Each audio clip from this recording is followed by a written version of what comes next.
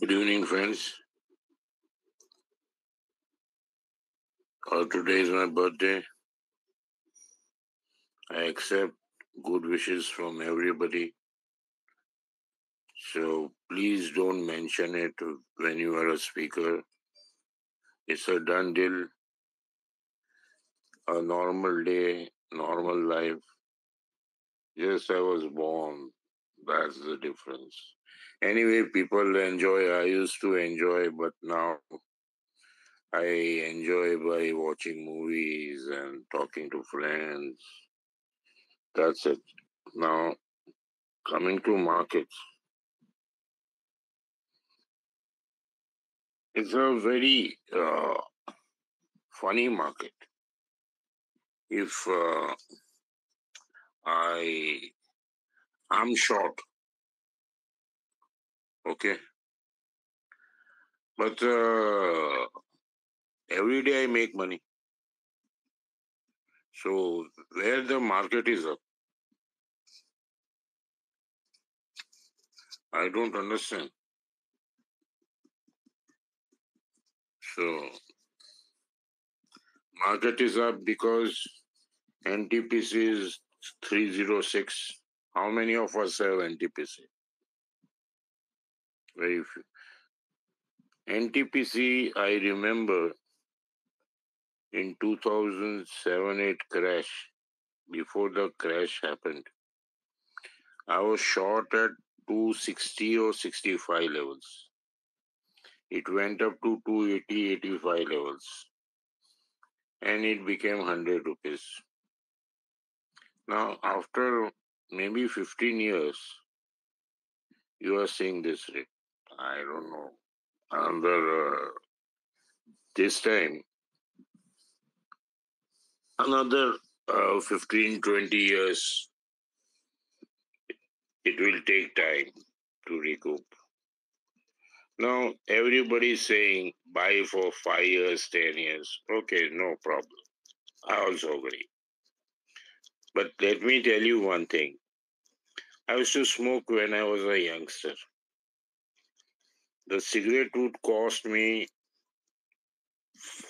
uh, 5 paisa. Today, the same cigarette is 18 rupees. So, how many times it has gone up? 360 times. Cigarette also went up. So, what's the big deal?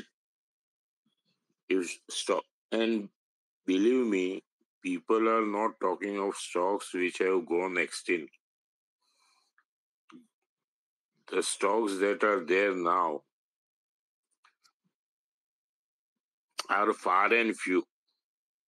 What have gone extinct is too much.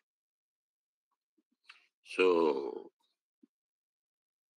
don't ever think about 5 years and 10 years. Now from this level, what do you expect? Nifty will give you 1 lakh.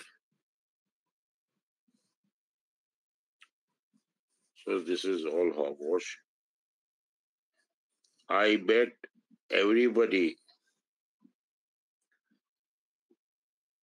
who has a portfolio wouldn't be doing good. 1,000 advances, 1,000 declines today.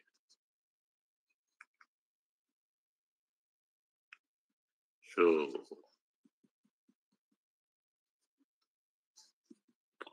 I don't know how to sum it up. Samat, you are not accepting my request.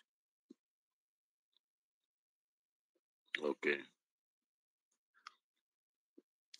Another thing I want to say is now the open interest in options has gone down. Slowly it will not be there. All faltu people selling options and all will a market where option writer goes bust.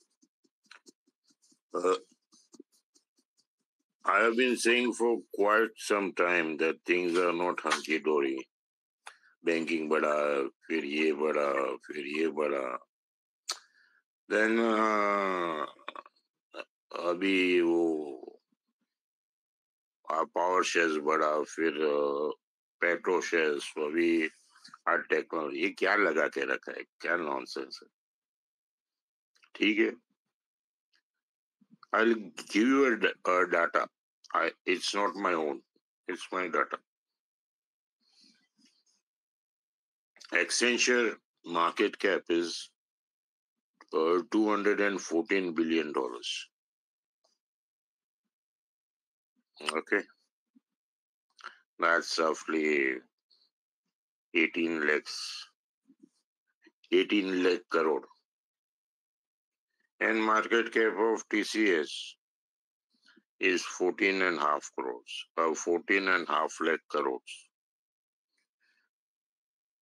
EP P ratios are 31, same. But the problem is Accenture is 3 times sales and TCS is 7 times sales. Have you ever heard a technology company being quoted at 7 times sales? It is there. I'm not suggesting you short or go long or do anything, but these are the facts. Now, when the tide will... Yeah, sir. Audible, sir. नहीं, वो mobile में battery चला गया है यार मेरा। उम्र के साथ साथ ऐसा भी होता है समझ भाई, अच्छी की बैटरियां निकल जाती है, वो निकल जाती हैं। देखिए, आप लोग का पैसा बहुत कीमती है, एक ही ध्यान रहे,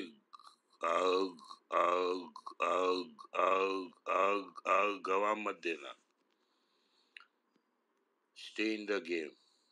और मैं बोलता हूँ 3-4 महीने के बाद में अच्छा शेयर लो, वो चलेगा। चलिए, फिर कुछ याद आता है तो बोलता हूँ। समझ भाई, आप बोलिए। Sir, nothing to add, but on the point of a person calling you saying that Nifty में loss हो गया, but actually, sir, last you are doing this spaces every week, okay, for the past 1.5 years, I suppose. तब आपने I still recall Vesuvius आपने 1400 में बोला था, रीम आपने 600 में बोला था, 600 में बोला था, 1:1 बोनस हो गया उसमें। फिर I still recall Morganite आपने 600 रुपए में बोला था, अभी उसका भाव है अराउंड 1500। वेसुवियस 1400 को 4000 रुपए हुआ। फिर many other stocks which you had told, यूबेक आपने दिवाली पे बोला था 450, 425, 430 चल रहा था, it is just 650 few days ago. So always people link everything and anything to Nifty and indices, and whatever you said and not happened is being discussed. बस जो हो चुका है और जो अच्छी चीज हुई है, जहां पर आपने बोला है कि स्टॉक्स में, अच्छे स्टॉक्स में रहो, the hashtag which you gave me is blue blooded stocks which which no one wants to invest क्योंकि वो महंगा है। बट Morganite Crucible आज के दिन में भी, if you see, the market cap is around 800 crores at a price of 1600 rupees. But they want to buy Suzlon, they want to buy Ratan India, they want to buy JP Associates, they want to buy all other hunky dory stocks जो अभी fancies of the world है, and that is how this market is performing, sir. Nothing to add, sir, and wishing you a very happy birthday, sir. Thank you. Yes, please. Darshan bhai. Happy birthday, sir. Thank you. So instead of celebrations, you are celebrating with us, which is a good starting point, sir. So I'm going to, sir, share a very interesting newspaper item. Markets are, at all-time high. The CNX IT has done what it has done in the past 2 trading sessions. But let's highlight a few news for you, sir, which I think merits attention. One is that yesterday you had results of a company in the US called Costco. Costco, of course, also hit an all-time high. It effectively gave out near 2.5% dividend yield at $15 a share. But more importantly, in the fine print of the results, what they tried saying was that inflation in products that they sell is down to now 0 to 1 percentage points, which at some point of time was running at about 6 percentage points. And on bulkier products like furniture, both the freight costs because of imports coming into the US and including the domestic freight markets because prices at pump are lower, is also has come down substantially. Now this is in the background of the rally which we have seen in the past two trading sessions driven by the Fed.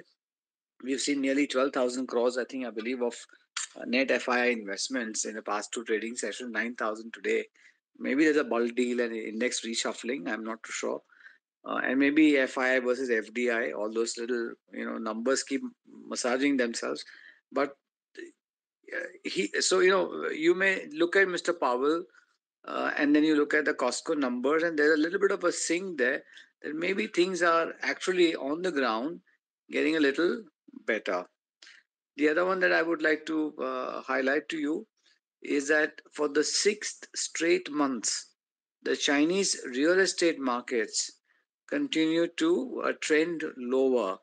But the only redeeming factor is that the rate of decline has meaningfully slowed down. If that's any gratification, but what the messaging is very clear that versus 12% plus consumption growth expectation, it came at 10, and industrial production came out longer, far higher, which effectively tells you the Chinese dumping, which we are seeing in the chemical space, on the steel space, is prevalent. Now, in steel space, dichotomy is that they are exporting steel, they're importing iron ore. So, iron ore is up 30% plus.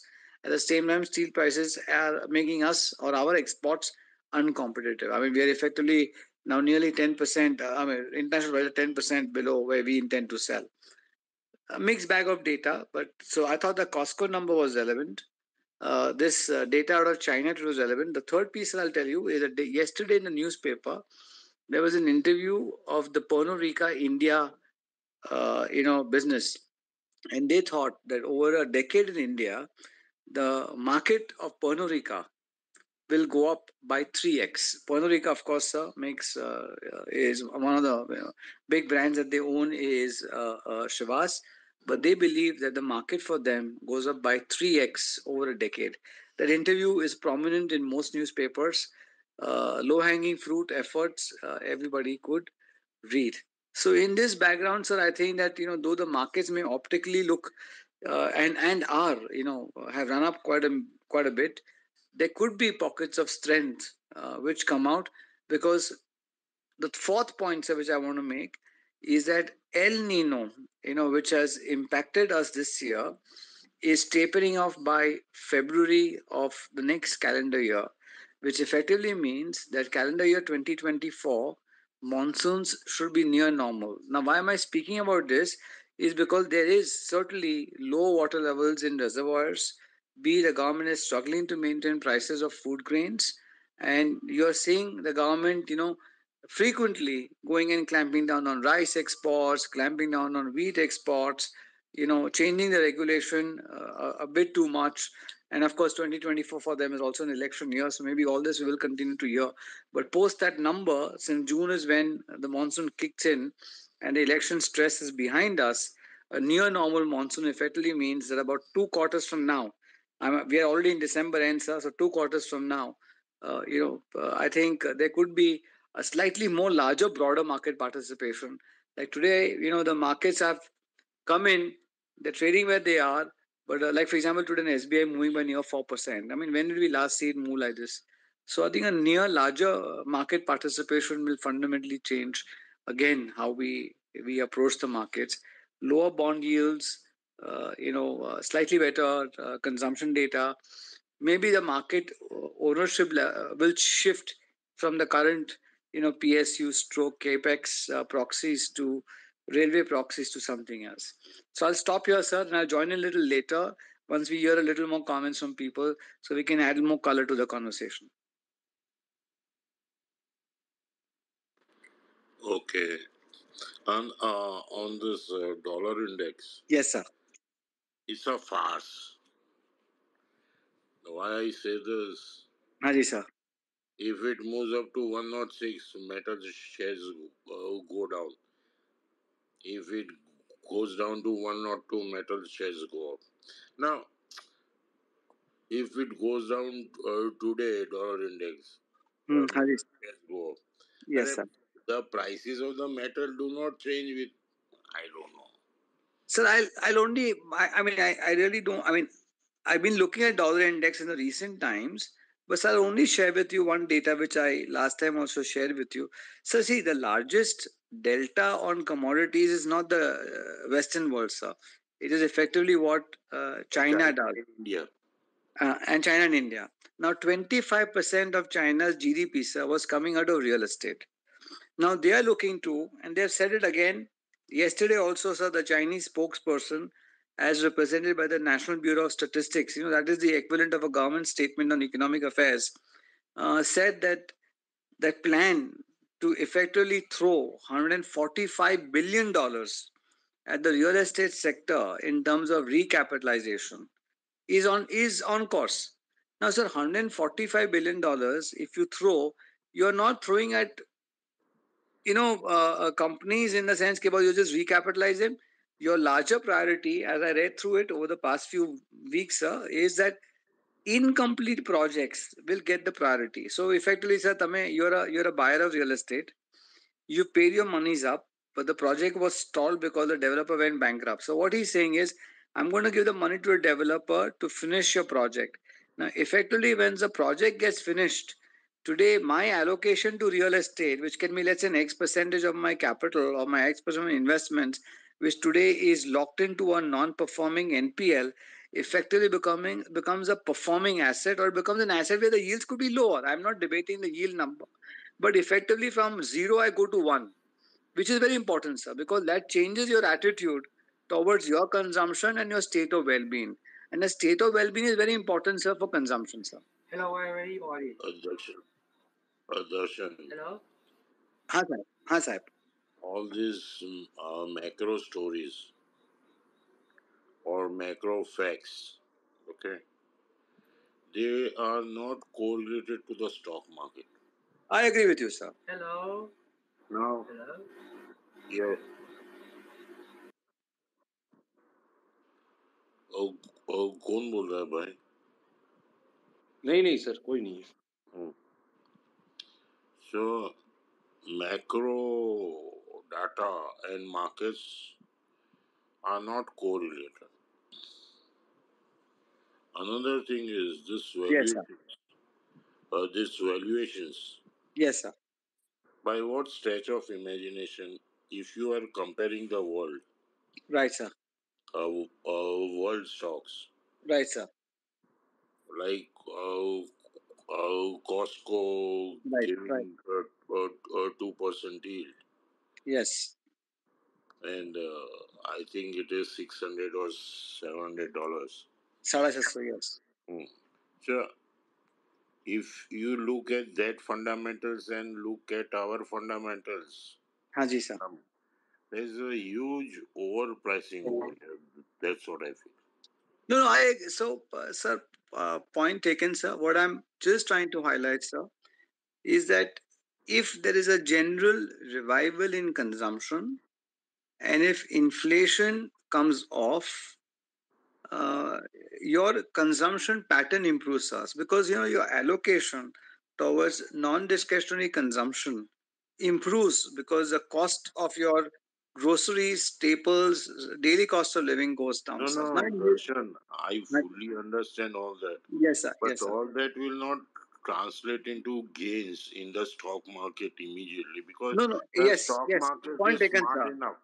Yes, sir. Point The taken. stock market is smart enough to Yes, sir. sense Yes, all sir. this. Yes, sir. Point taken, sir. I absolutely appreciate your point, sir. My only limited perspective was that yesterday after the Powell statement, the market went up, and market, of course, they do what they do in their own wisdom, but there was a lot of skepticism about why the markets have rallied so much. So then the empirical evidence as represented by corporate numbers suggests that yes, maybe what he said is not necessarily devoid of what the corporate US is also saying. Now in US, sir, I can only tell you one thing. This is my recent experience, sir. I think it is scandalously expensive country for me. When I went in my recent trip, I went after a long time. what I found was that what I did understand, though, sir, is that in every single industry, significant wage hikes, stroke adjustment of wages have happened. And if your daily consumption basket, if that trickles down, then the actual element of state of mind improves. So effectively speaking, post the adjustment of wages, 2000 so there's effectively no wage growth between 2020 and 2023, but your real incomes, which had earlier would have gone down because of a significant jump up in prices, that has now leveled to zero. That is the only good redeeming factor, sir. Rest, of course, sir, markets by nature, and especially our index composition is cyclical by nature. So that risk we continue to run, sir. True. Thank you. Yes, you are raising your hand. Hello, happy Malay. हाँ बोलिए madam. Happy Malay. Madam बोलिए. हाँ जी sir, बोलिए.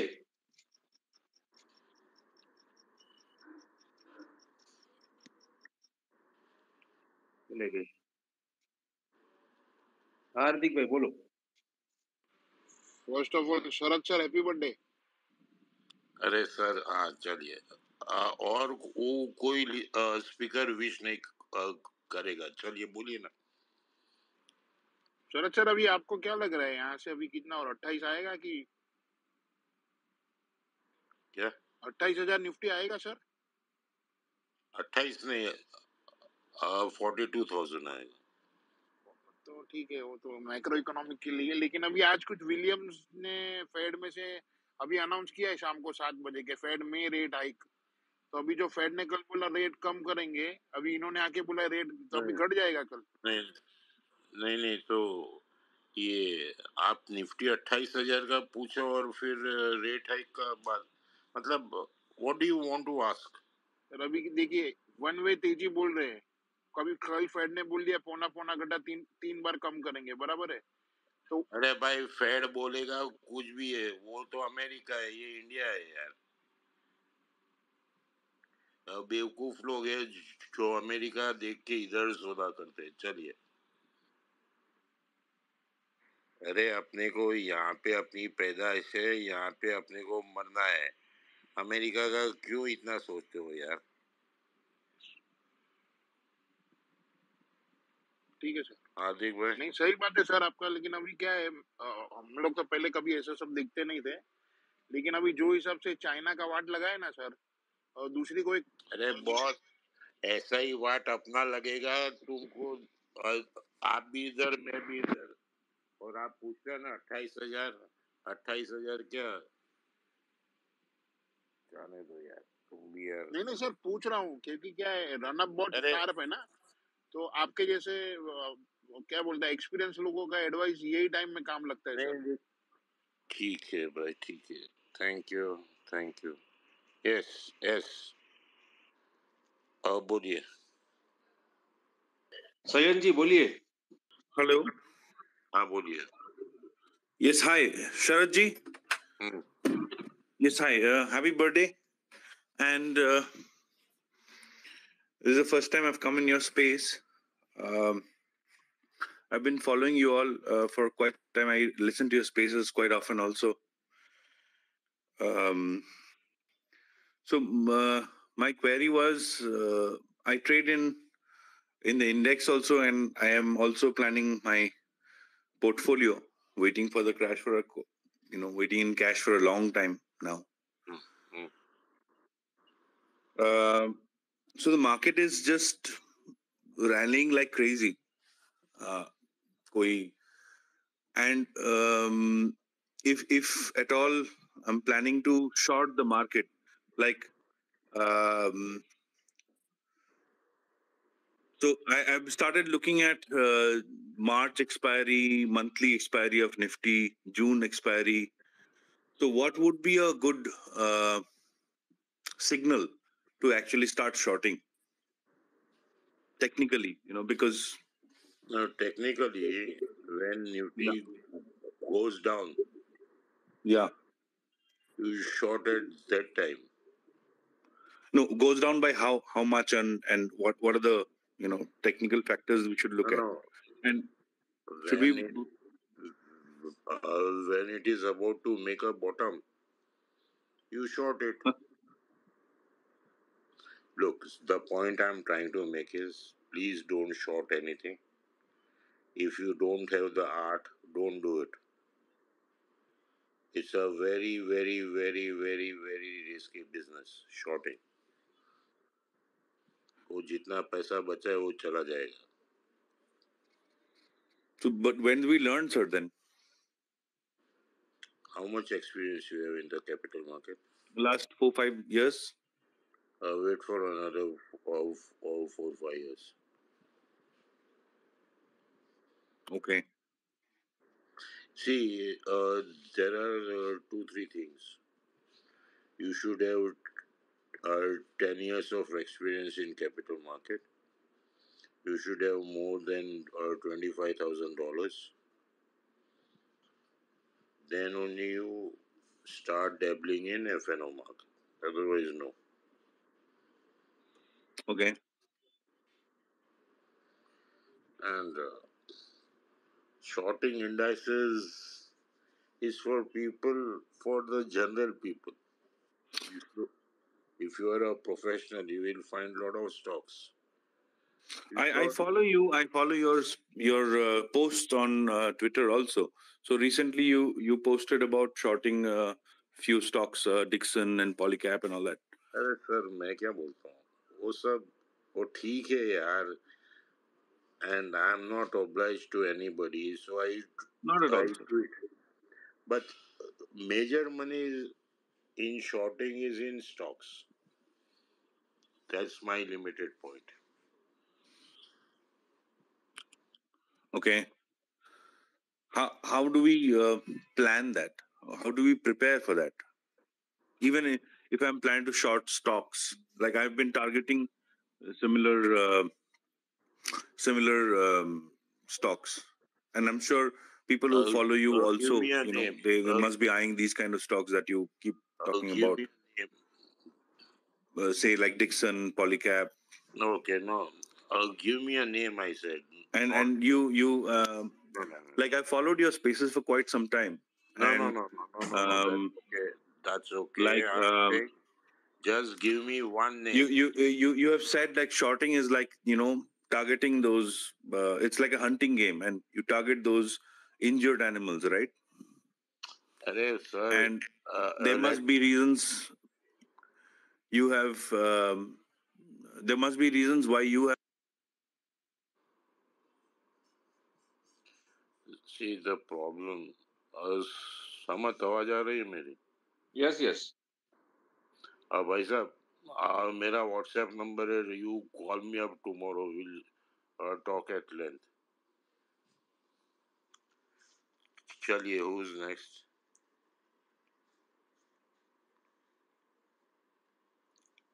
कौन है लेज भाई? Nishant Chaudhary. Good Yes. Hello शरद sir, समझ sir, 3 stocks के बारे में मेरे को ये पूछना था. एक है IFGL रिफैक्ट्रीज, दूसरा है कोठारी पेट्रोकेमिकल्स और श्रीराम पिस्टन सीपरा. सर इसमें फ्रेश इन्वेस्टमेंट करना अच्छा रहेगा? नहीं. समझ again. Sir ji, only FO stocks and MNC okay. for discussion.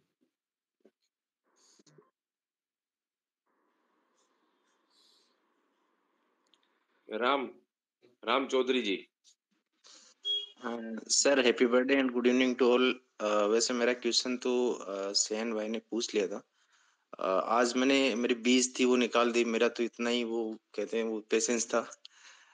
30-40% की मैंने रैली देख ली उसमें तो. लेकिन ये रैली को देखते हुए हालांकि मैं एक रिट्रेसमेंट के साथ सोच रहा हूँ, लेकिन ये शॉर्टिंग के लिए टाइमिंग के हिसाब से क्या लगता है सर? क्योंकि ये अक्टूबर नवंबर के जब रिजल्ट्स वाले टाइम पे होता है तो एकदम से वो स्पाइक इतना फास्ट होता है सर डाउन साइड में, तो कहीं वो मिस नहीं हो जाए. तो सर अरे तेरे को सब बाजू पे कमाना है क्या? लॉन्ग में भी शॉर्ट में भी। लॉन्ग में आया ना पैसा, बैठो ना आराम से, मस्ती करो, शॉर्टिंग का मत सोचो, ठीक है, thank you. It's very dangerous.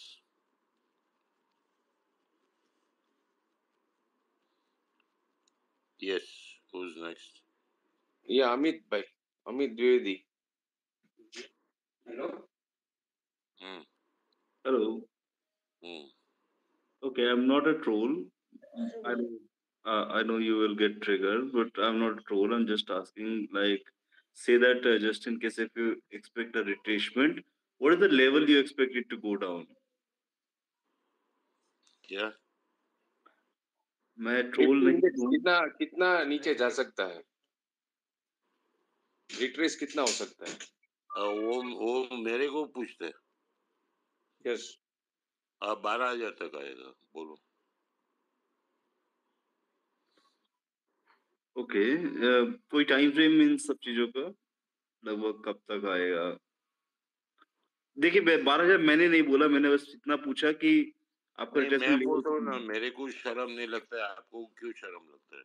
नहीं, आपको मैं 12,000 अगर कोई बोलेगा तो आप साथ ट्रिगर हो जाता है, आपको लगेगा ट्रोल कर रहा हूँ। ट्रोल वगैरह नहीं है, सबसे जेन्युइन पूछ रहा हूँ अरे आपका अरे लेवल। हाँ, पूछिए ना। ओके चलिए नहीं, अभी। 12,000 की बात नहीं है अभी तो। चलिए तो ऑब्वियस बात, जब इतना ऊपर है तो रिट्रेसमेंट उतना नीचे नहीं होगा, राइट? थोड़ा ऊपर ही होगा। तो अभी आपका रिट्रेसमेंट लेवल क्या होगा? आपको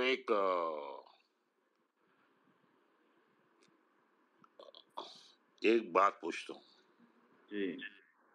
आप मुझे पूछते हो निफ्टी नीचे कभी आएगा, बराबर है? ये नहीं पूछा मैंने, मेरा क्वेश्चन था रिट्रेसमेंट कहाँ तक का हो सकता है, सिर्फ इतना पूछा मैंने। आप 12,000 का चलिए। बस इतना ही क्वेश्चन था। और शायद नीचे भी चला जाए, अब भरोसा नहीं है। 7,000 5,000 भी हो जाए। आप सीरियस हैं? बॉस, आपको मालूम है कि आपकी अगली श्वास आएगी कि नहीं? मुझे नहीं मालूम है।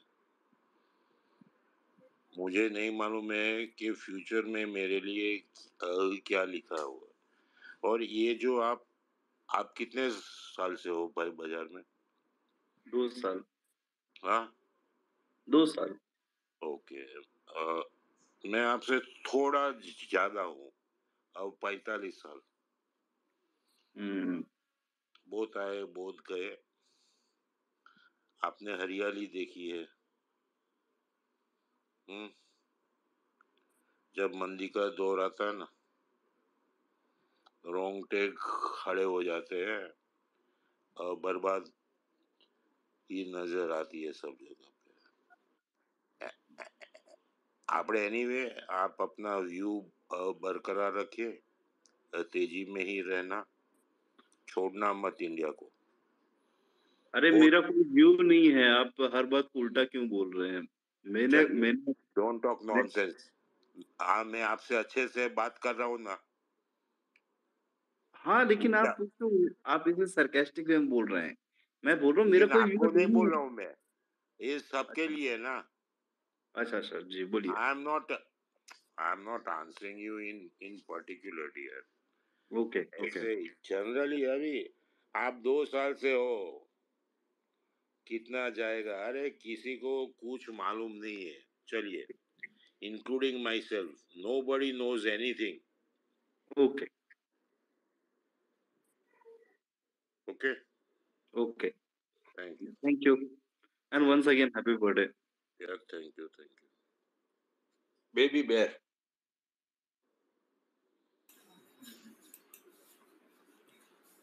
Good evening, everyone. I would just want to share something. That market is all about the regrets. If you don't buy something and if price will go upside, आप 4 दिन दुखी होगे. But in similar scenario, stock price या कोई भी price अगर peak पे आ जाते हैं और वहां से गिरना स्टार्ट होते हैं और आप नहीं बेचते, if you lose an opportunity to cell, you will be upset 400 days. So it's a personal choice. 4 days, if you want to lose an opportunity of buy, you will be upset for 4 days. अगर cell करने की opportunity भूल जाओगे तो 400 दिन upset हो. There is a best example I can say personally, PFC and REC, the shareholders of PFC and REC. I mean, इनका in short इनका हाल अभी कैसा है? I'll tell you in very shorter thing. जिसने बहुत ड्रिंक करता है ना, जो बहुत शराब पीते हैं, फिर आप उनको कुछ भी बोलो, उनको कोई भी असर नहीं होती कोई भी चीज की. आप गाली दो, कुछ भी बोलो, कुछ असर नहीं. आपको वो उल्टा से आप उनको समझाओगे, आप उनको समझाने जाओगे तो वो आपको ऊपर से गाली देके आपको कुछ अनाप शनाप बोलेंगे. That doesn't mean he is a bad guy. Just because he is a drunk, वो भी नशे में. The same situation is for the REC and the PFC investors. आप किसी को भी आप एग्जांपल पूछ के देखो कि ये आप बेचने का आप थोड़ा सोचिए. The fastest way to react against you in a bad terms. आपको आपका जिंदगी का सबसे बड़ा दुश्मन बना देंगे.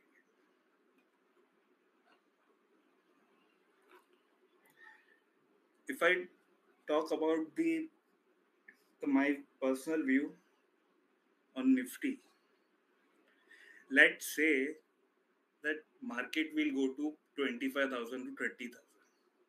Many people are saying that it will go. We don't know. Nobody knows. In coming example, let's say 25 to 30,000 तक 3 साल में जाता है. But what will be the impact on these stocks? The majority of stocks like HDFC, Reliance, जो भी बड़े stocks है, what will be the impact? Higher side. Max to max, it will jump 40%, 50% by touching 30,000 Nifty. Is there any impact on our lifestyle going to change? Our lifestyle will be the similar in the same scenario. 25 जाए या 30 जाए. But in reverse side, if market will impact reversed, turn reversed, opposite side, then there will be a definitely impact on the portfolio and your personal lifestyle also. So just want to share my view.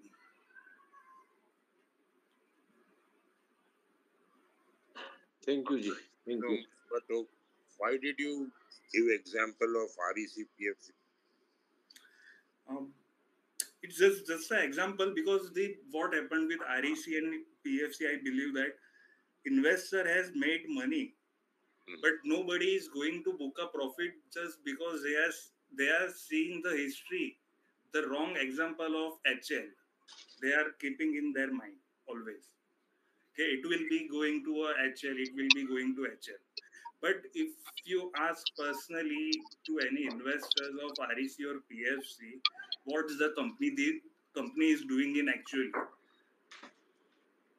they will be silent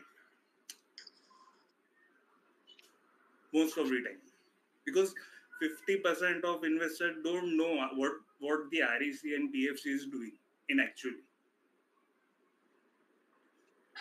बराबर है sir, बराबर है sir जी. आपने संतोष जी को coast बनाया है, I think. If you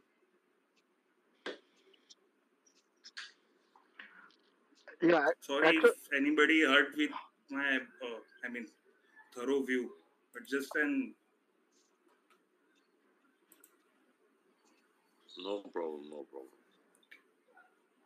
नहीं, but realistically you said the right thing, sir.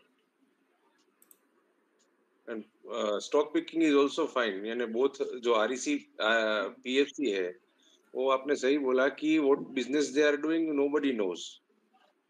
So the problem, what I believe that the problem in India is what with the PSU sector, किसी को कुछ पता ही नहीं है कि अरे छोटी सी छोटी कंपनी में भी इन्वेस्ट करते हैं तो उसके तो बोर्ड ऑफ डायरेक्टर्स जो 2-3 जन जो सीईओ और वो रहते उनका नाम तो पता होने चाहिए। एग्जाम्पल, कोई तो नाम तो पता होना चाहिए कि कौन है यहाँ के डायरेक्टर। बट अब 95% पूछो जो पीएसयू, स्पेशली पीएसयू इन्वेस्टर्स को, के इनके डायरेक्टर कौन है, एमडी कौन है, एवरीथिंग इज ब्लाइंडली गवर्नमेंट पे depend. I mean the PSU public sector तो उनका ही है basically, so indirectly they are blindly depending upon the government. But what if government will change their rules? They have not seen the example of MTNL, BSNL. The policy will going to change anytime they will change as per their comfort. The impact will be on the stock immediately, not by 10-20%. It will be something around 30%, 40% in a day. Okay, but just a view, because everybody will be get enemy if you say something about some genuine talk, or you can say bluffing. Thank you. Okay, bye. Thank you. RK arbitrage. Good evening, sir. Sir. Yes, good evening. Good evening. Sir, happy birthday. And thank you very much for your advice. आपके advice से काफी recover कर गए सारे losses, and thank you very much sir. आज birthday के दिन भी सर स्पेस कर रहे हो, जाके थोड़ा आराम करते सर, कहीं चिलविल करते sir, on a serious note.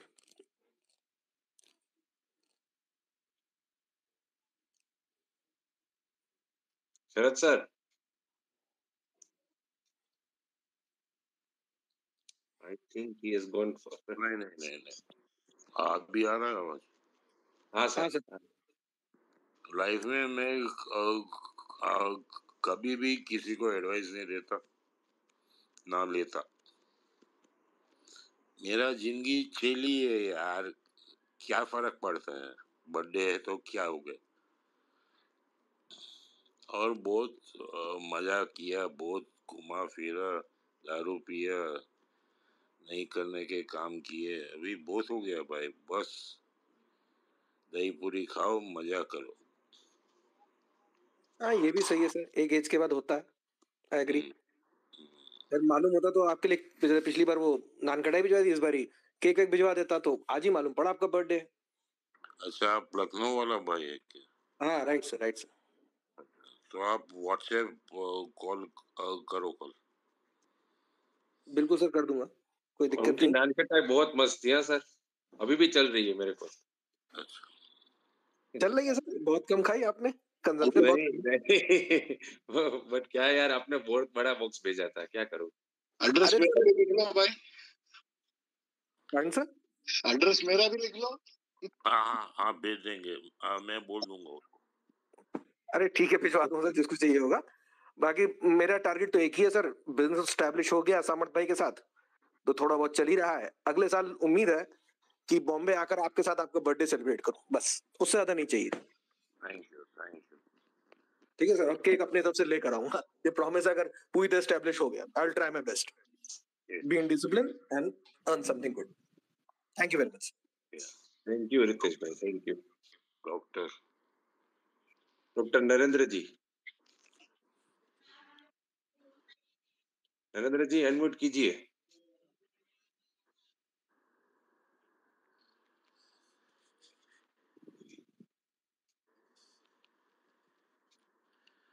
Vision ले भाई। हाँ, सज्जद कुमार। हेलो। हाँ जी, बोलिए sir. Sir good evening, you are the father figure for me. Just I want to know that if HDFC will break its high or it's take time to break its high. On HDFC what? For HDFC Bank. Will it break its lifetime high of 7,080 or it will take time now? 7,080. 1,780. हाँ, So it's only 100 rupees, no? That's I want to know that will it break it in this momentum or it will take few times? It will maybe a couple of years. It will definitely touch. Thank you, sir.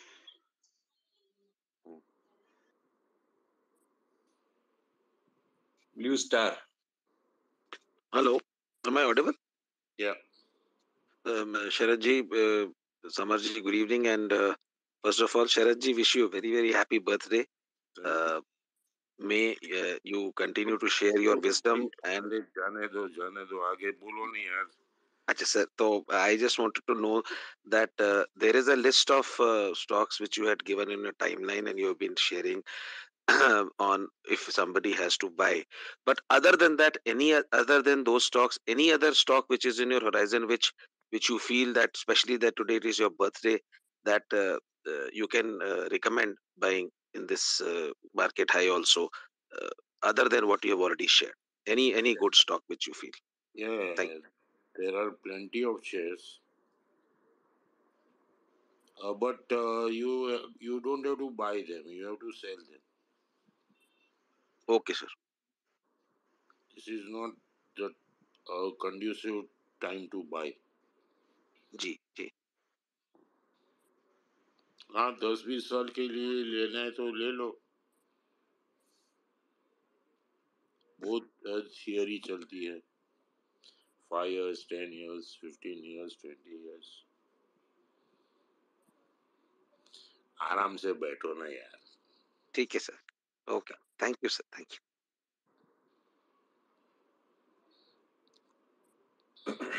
Anand Rai. Anand Rai. Good evening sir. बोलिए. Good evening sir, बोलिए. Sir आपका view क्या है Bosch limited? अभी तो profit में बैठे हैं. तो बैठो ना, क्या है. काटता है क्या? नहीं है. प्रॉफिट आपको काटने को आता है क्या? हेलो. हाँ ठीक है सर, समझ गया. बैठो ना आराम से यार. Okay sir, thank you.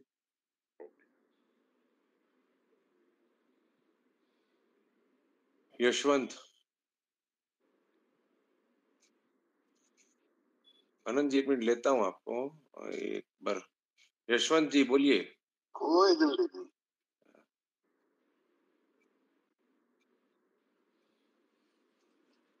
दान सिंह.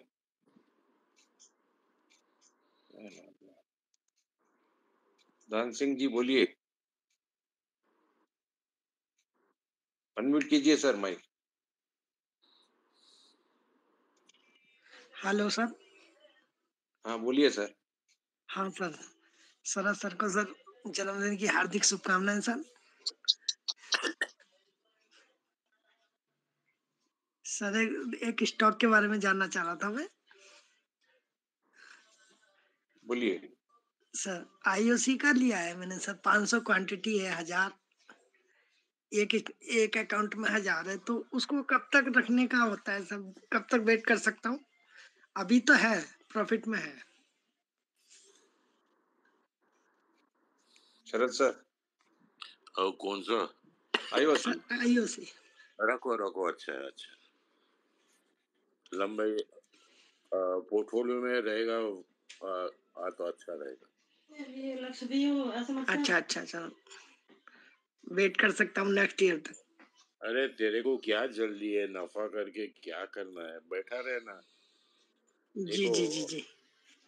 सब लोग एक बात समझो. शेयर बाजार में मैं बोलता हूँ कि ये शेयर अच्छा है या खराब है. आपका व्यू है, आपको अच्छा लगता है, उसको पकड़ के रखो ना. तो और शेयर बिल्कुल महंगा भी नहीं है, इसमें मट्टी भी नहीं आएगी आपको.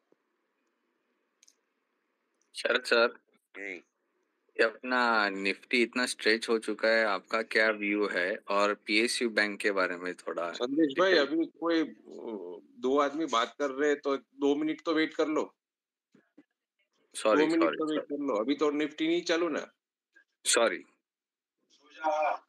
खत्म तो करना है ना स्पीकर। हाँ चलो संदेश भाई बोल लो। हाँ, तो क्वेश्चन ये था, निफ्टी इतना स्ट्रेच हो चुका है, आपका आगे क्या व्यू है?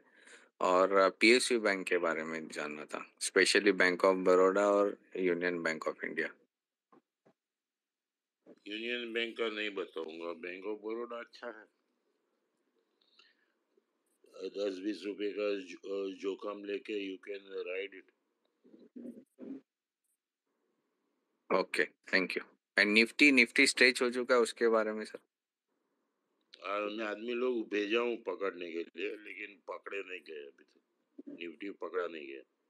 जैसे ही पकड़ में आता है मैं संभाल लेता हूँ। छोड़ो ना यार, ये ऐसी forecasting is a useless game. It doesn't yield results. It's waste of time and energy. Think about stocks. They will make real money for you. Okay, thank you. Anand ji बोलिए। हाय वेरी इंटरेस्टिंग चल रहा है ना Nifty तो एकदम, but it is repeating the 2003-2004 pattern. मेरे को लगता है somewhere after 22nd of December around 22,500 के आसपास इसका टॉप मिलना चाहिए, which would be 10 times the value which it posted in November 2008, which was 2252. So I'm expecting that number to repeat again this year. And you can mark my words, sometime around mid of May, between 14th May to 20th May, we should find the bottom on the Nifty. So there will be a tops anywhere between 22nd of December to first week of January में top लग जाना चाहिए। ये जो speed अभी पकड़ा है ये सस्टेन करना इम्पॉसिबल है। प्लस अभी इन्फ्लेशन जीरो हो गया, ये हो गया, वो हो गया, बहुत सारा डिस्कशन सुनने में आ रहा है, बट लोग ये नहीं सोच रहे अगर इन्फ्लेशन जीरो हो गया, इन्फ्लेशन कम हो रहा है from that peak, is why has it come down? It has come down. The inflation slowing down is actually not good for a market which is running away, because a slowing inflation, especially at a market top, is telling you that the demand is now going down. Because the demand is going down, the prices have not been going up in the same way पहले जैसे जाते थे. So it is actually the first signal to watch out for. दूसरा, अगर market बढ़ने वाला था, inflation बढ़ने वाला था, तो ये गोल्ड ऐसे नया ऑल टाइम हाई लगा के इमीडिएटली सेम वीक 10% नीचे दिखाए, ये सब गेम्स नहीं होते थे. Gold would have actually run away, which is the second indication that this market is not really going up, it is only pure euphoria. Third, नवंबर में जब भी बोला मार्केट में 20,500 21,000 हो जाएगा, तब कोई नहीं सुना. आज भी नहीं, कोई नहीं सुनेगा, एज यूजुअल है वो तो watch out, we are very close to a top. And market reversal में ज्यादा से ज्यादा एक और हफ्ता बचा है, क्योंकि रिलायंस में और एक 100-150 रुपए का अप स्विंग बचा लगता है. There are a few stocks which I had indicated last spaces में जब भी बोला था, काफी टाइम हो गया उसको भी, 2-3 हफ्ता हो गया, but all of them have gone up. And anyway, market ऊपर गया है तो all of them will obviously go up, but few things are still up. Once they finish, then this market is likely to go down. Stay away from autos. Autos are being will be hammered very badly. Stay away from banking and IT. जो public IT कर रहा है, तो ये सब is very close to the top. Should most of the top should be reached within now and 22nd 23rd of December. Watch out. वैसे market दिसंबर में ज्यादा गिरता नहीं है, तो expect the top to come only sometime in January after the New Year trading starts. And even US में भी वही है, नया हाई लगाएगा. उसके बाद में टर्न होगा, but that is still a long way. US, India should most likely post a top before.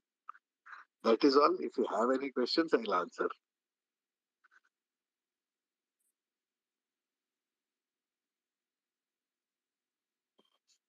ठीक है sir, thank you.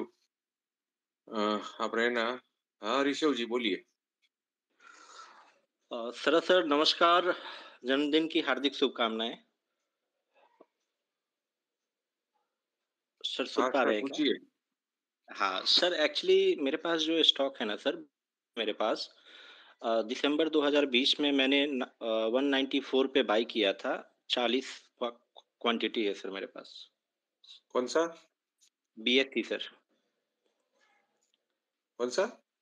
BSE, Bombay. BSE. अच्छा, बॉम्बे स्टॉक एक्सचेंज. जी, 194 का बाइंग है सर, और 40 क्वांटिटी है सर मेरे पास. तो शरद सर से मैं रिक्वेस्ट करूंगा कि थोड़ा अपना व्यू दे सर इस पे. शरद सर.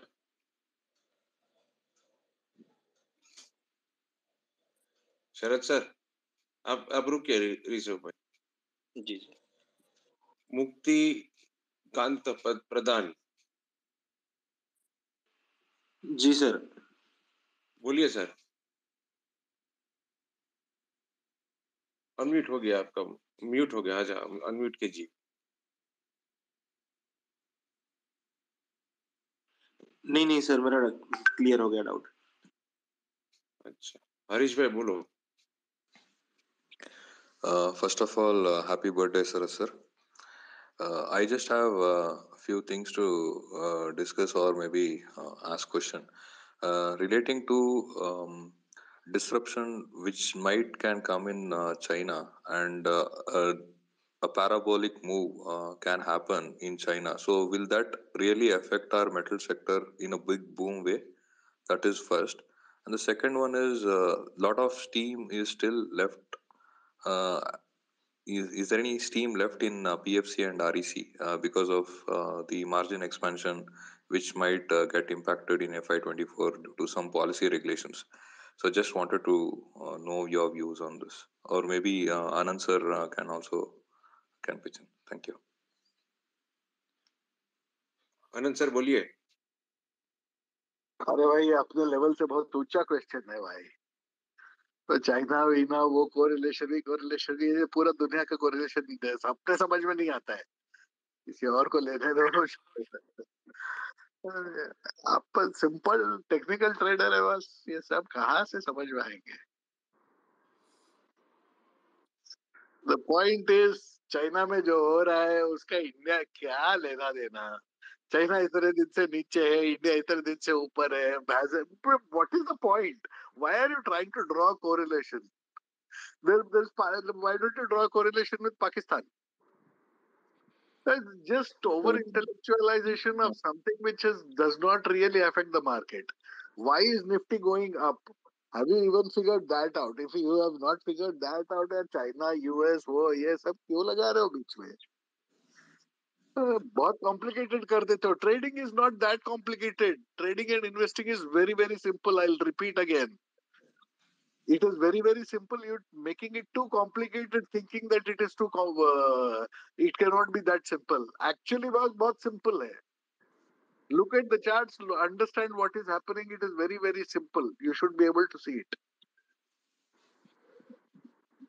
Okay. ये REC PFC कौन पूछा?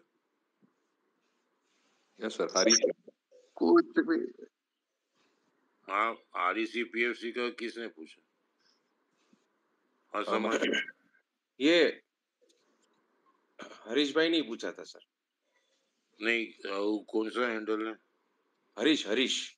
Yes, sir. Harish, sir. Harish. Just a moment, huh?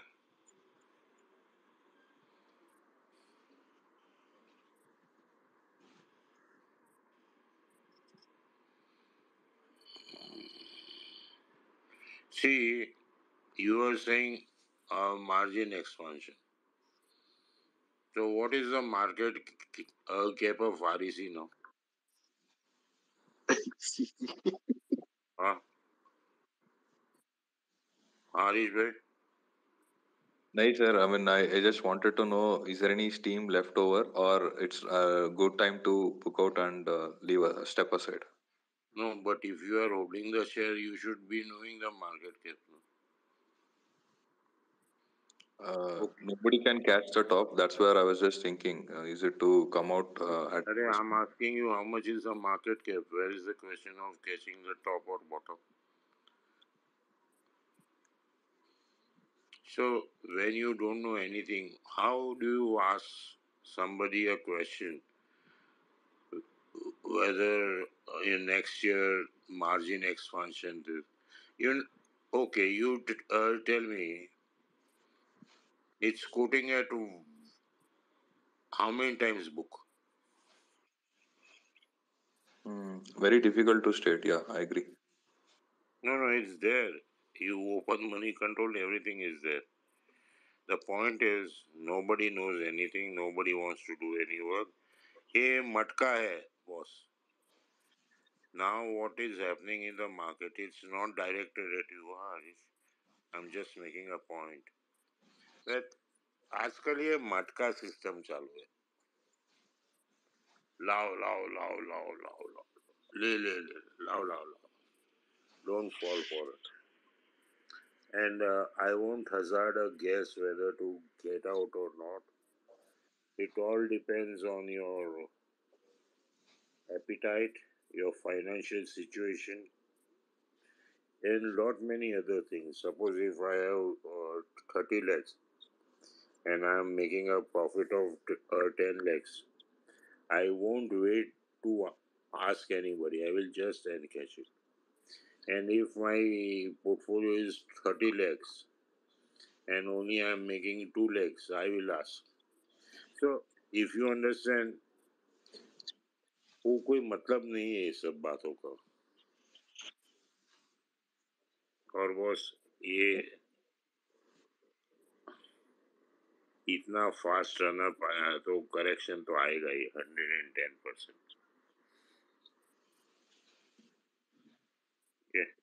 Okay, sir. Thank you. Thank you. हाँ ऋषभ जी आप, हाँ आनंद सर बोलिए सर. यार चार्ट देख रहा था, एक बहुत इंटरेस्टिंग चार्ट दिखा है, मारुति सुजुकी मारुति उद्योग. I see a target. It is trading at 10,500. The pattern is suggesting 6,100 and 3,100 as the targets. बहुत डेंजरस चार्ट है. पहले भी बोला था ऑटो थोड़ा वीक लग रहा है, तो Maruti seems to lead the way. लगता है 3,000 तक चला जाएगा ये कुछ तो गड़बड़ चल रहा है इसमें. So this entire rally can fizzle out completely. अभी नया हाई लगाया कर रहे थे. It is looking like it has fizzled out, khatam, should head down. Same goes for ITC. ITC is also, though it has bounced back a little, वो उसका top तो लग चुका है. ITC for me, the target is around 200 and 300 rupees. Right now it is trading at 450. So all this will show their effect on Nifty quite soon. दिख जाएगा. ये इतना sharp rally based on very few stocks, it will not last for long.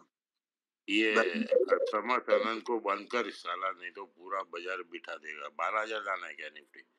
अरे 12 जब नीचे था तब बोला ऊपर, तभी भी गाली. अब ऊपर है नीचे बोल रहा तभी भी गाली. क्या है बस. अरे आना बंद करना पड़ेगा आपको. इस पे नहीं आएगा. तू नहीं आएगा ना, पकड़ के लेके आएगा तेरे को. अब चार्ट बोल रहा है मैं नीचे जा रहा हूँ, तो मैं क्या करूँ. तब ऊपर बोल रहा था तो ऊपर बोला. देख भाई, तेरा काम है बोलना, बस खत्म. और मेरा काम है बोलना. मेरे को कौन सा निफ्टी में लेन देन है. सही है. बहुत डेंजरस सिचुएशन खड़ा हो गया. पर आज जो वो किया ना, वो तो मतलब 100% टुल्लू बनाया पब्लिक को. हाँ.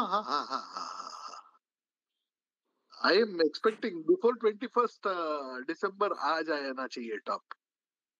अच्छा, हाँ, एक हफ्ता बचा है. जितना Mr. Acharya, I have noted down whatever you have said. Yes, sir. and I will meet you on 26th or Yes, 27th. sure, sir. And if you go wrong, If you go wrong, disclaimer है ना, market है, कुछ भी हो सकता है.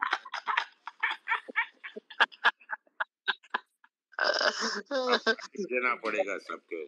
Fortunately 10 में से 6-7 करेक्ट निकलते हैं अपना, तो ठीक है. अरे तो फांसी लगा दो और क्या.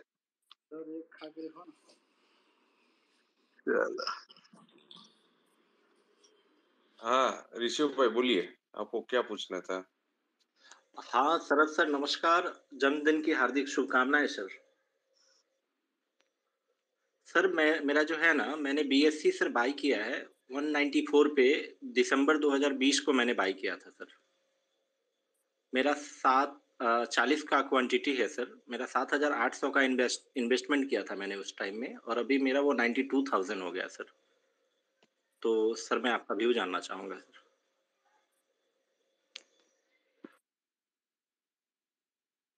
शरद सर,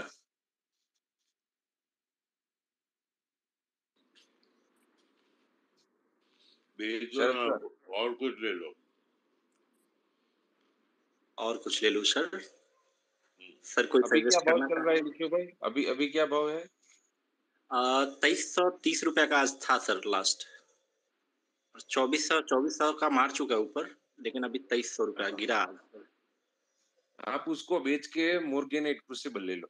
हाँ नहीं नहीं नहीं नहीं, आप बेच गए ना, 10 दिन आराम करो, जनवरी फर्स्ट वीक में लेना. जी बिल्कुल सर, धन्यवाद सर.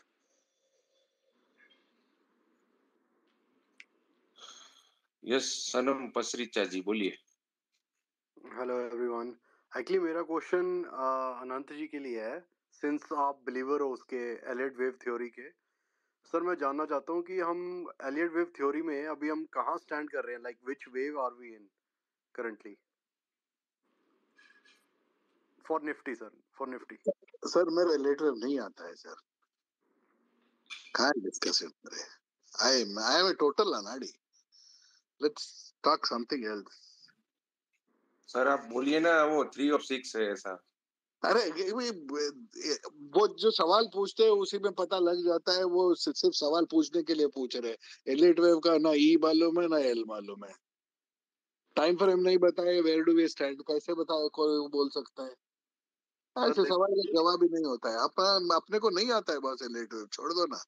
सर मैं सीखने की कोशिश कर रहा हूँ, इसीलिए आपसे पूछ रहा था. हाँ तो वो सीख लो ना, सीख कर आ जाओ. ऐसे सवाल नहीं होते. ये दिस सवाल हैज गॉट नो आंसर.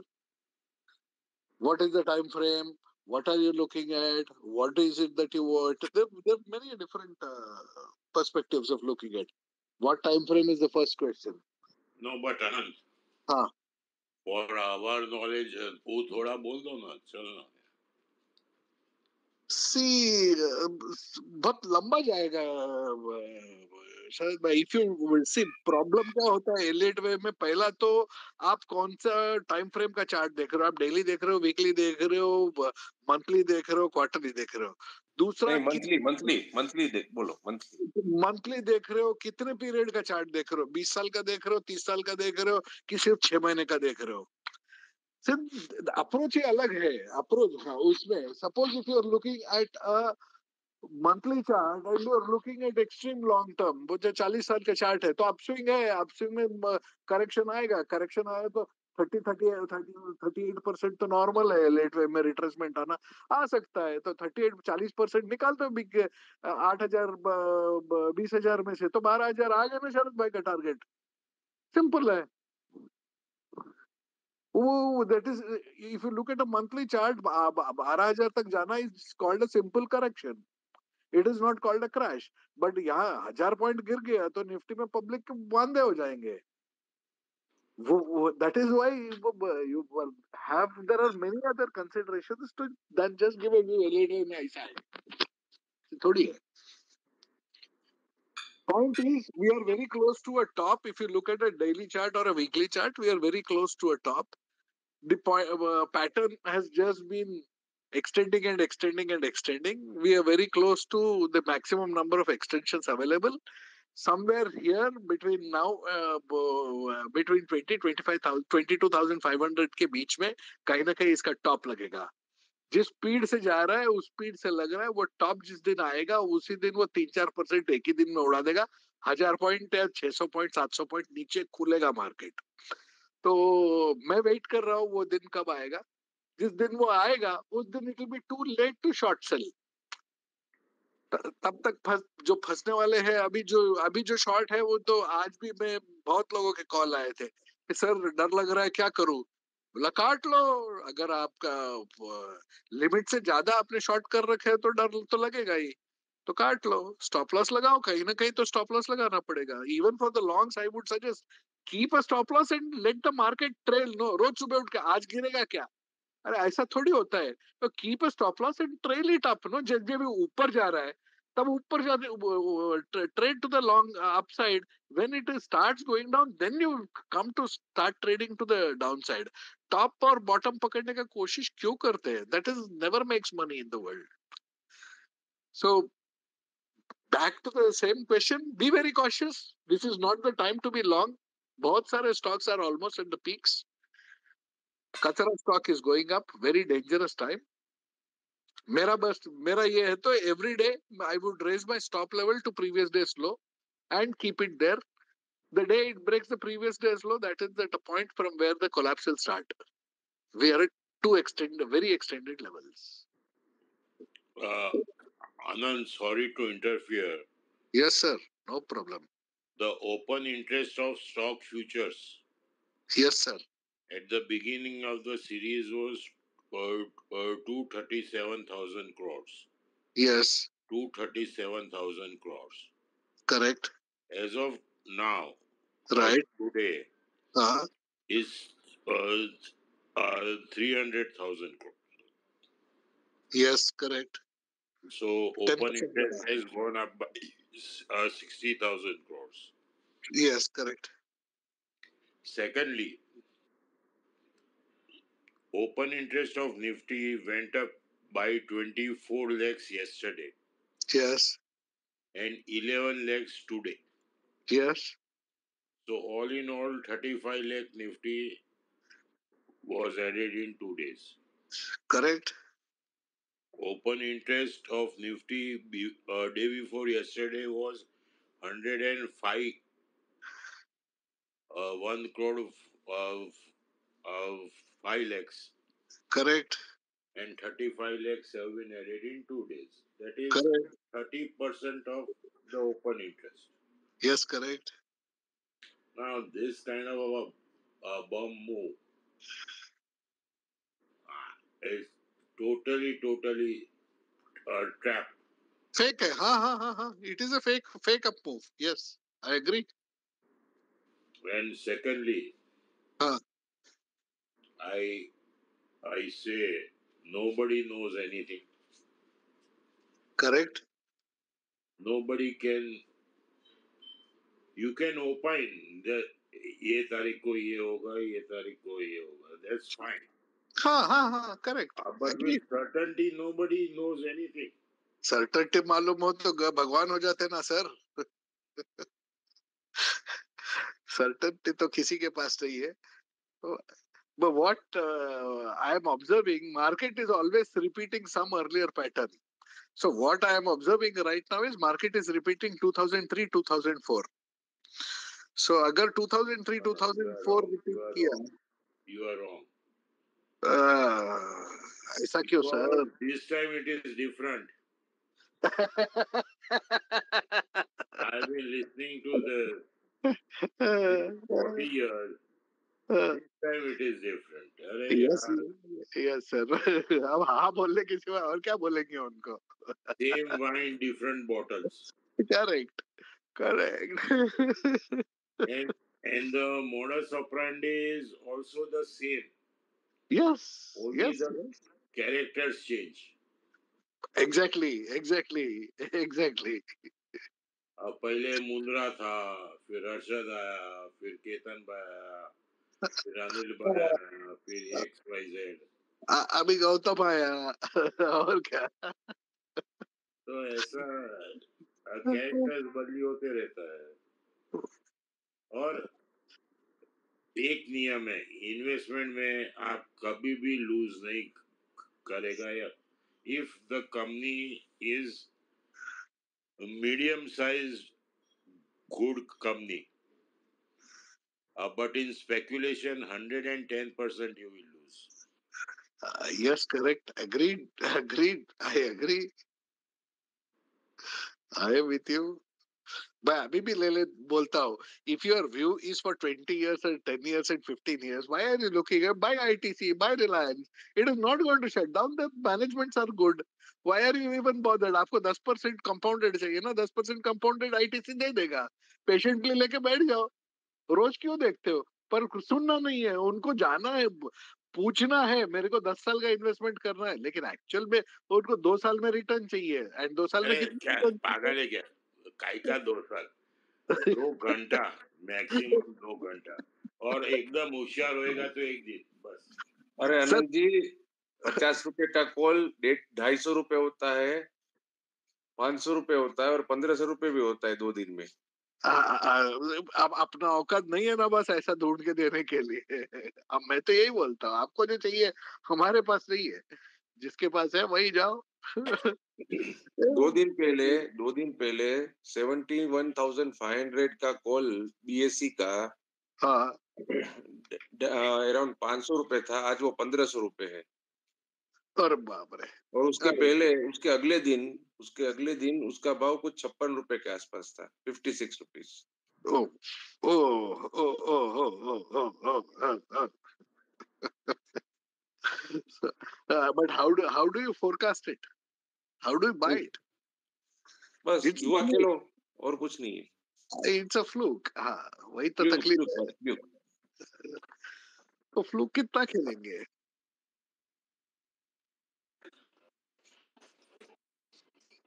हाँ सनम भाई बोलो।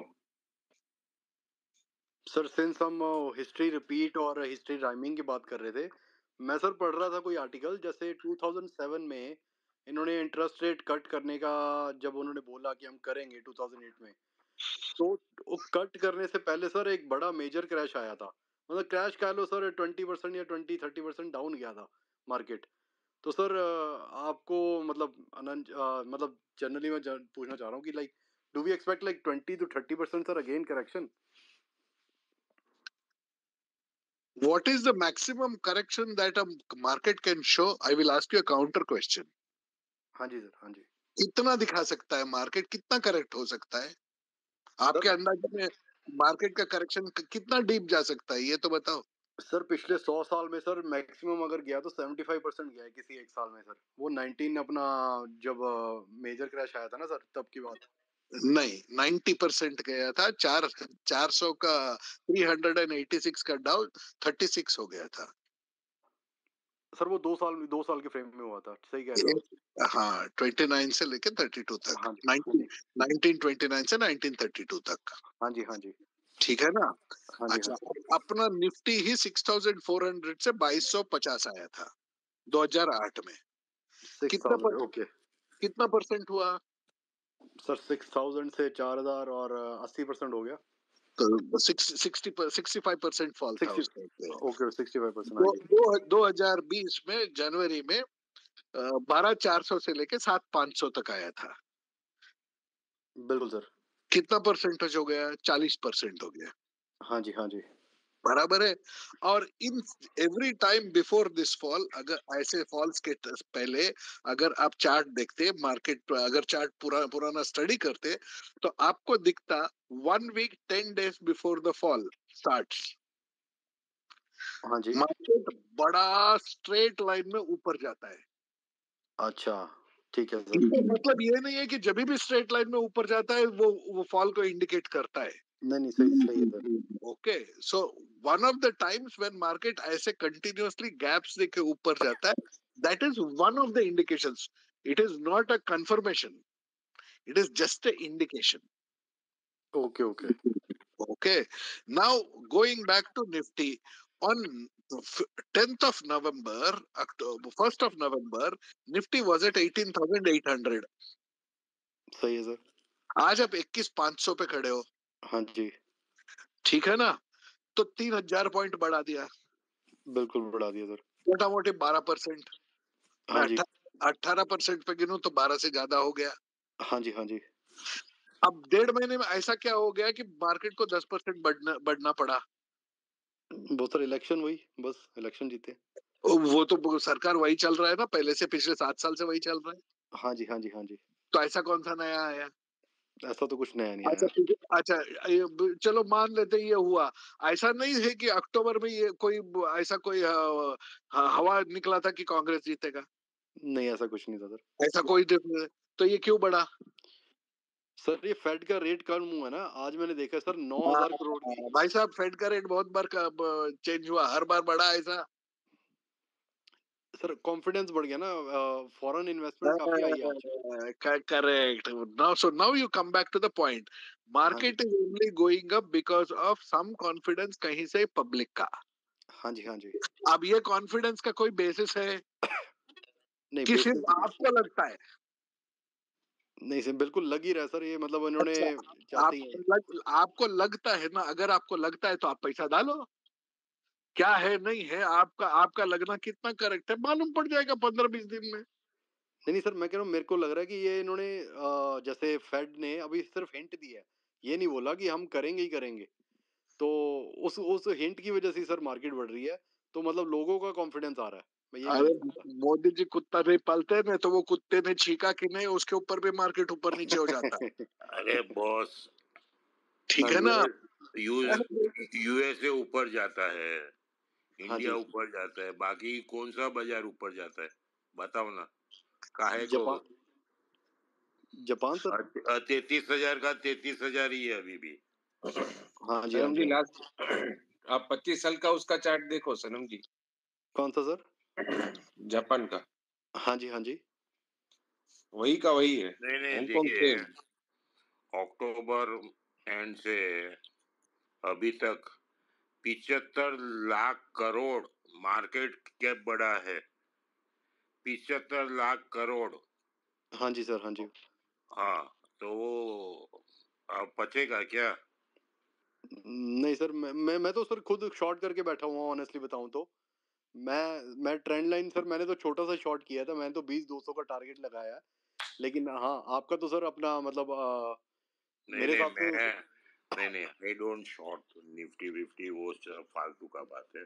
हाँ जी. हाँ जी. बट मैं ये बोलता हूँ कि इतना बढ़ गया है. अरे तो और गुंजाइश नहीं है, बस उतना मैं बोलता हूँ. समझ गया सर. समझ गया आपका पॉइंट. समझ गया, हिंट समझ गया sir. Thank you. Thank you ji. Curious trader बोलिए. Trading for living. संतोष भाई आप हाथ नीचे कर दीजिए, मैं आपका ले लेता हूँ टर्न. हाँ क्यूरियस भाई बोलिए. Okay, good evening. Basically 2 question थे. एक, अभी मैं तो ऑलमोस्ट 100% कैश पे बैठा हूँ. 2800 पे I had exerted everything. So Nifty की बात करें तो कहाँ पे मतलब वापस से पैसा डिप्लॉय करना चालू करना चाहिए, कौन से लेवल्स पे? ये पहला क्वेश्चन है. और दूसरा, अगर मतलब जैसे ट्रेडिंग कर रहा हूँ तो उसमें मतलब कुछ मीनिंगफुल पैसा तो बन नहीं रहा है, तो कंसिस्टेंटली अगर पैसा कमाना है तो और मतलब मार्केट्स और क्या कर सकते हैं जिससे कंसिस्टेंटली कुछ पैसा बन सके ईयर ऑन ईयर बेसिस पे, if not month on month? आप कितना पैसे से खेलते हो? सर मतलब ट्रेडिंग कैपिटल की बात कर रहा हूँ. Around 1 year. और ये निफ्टी लेवल देख के इन्वेस्टमेंट का बात करना मुनासिब नहीं है. ओके.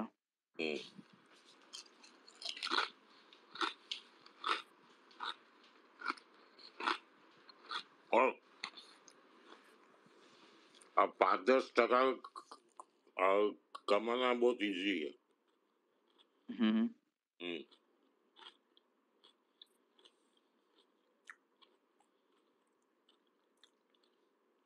तो आपका पैसा 1 साल में डबल हो जाएगा और क्या होगा।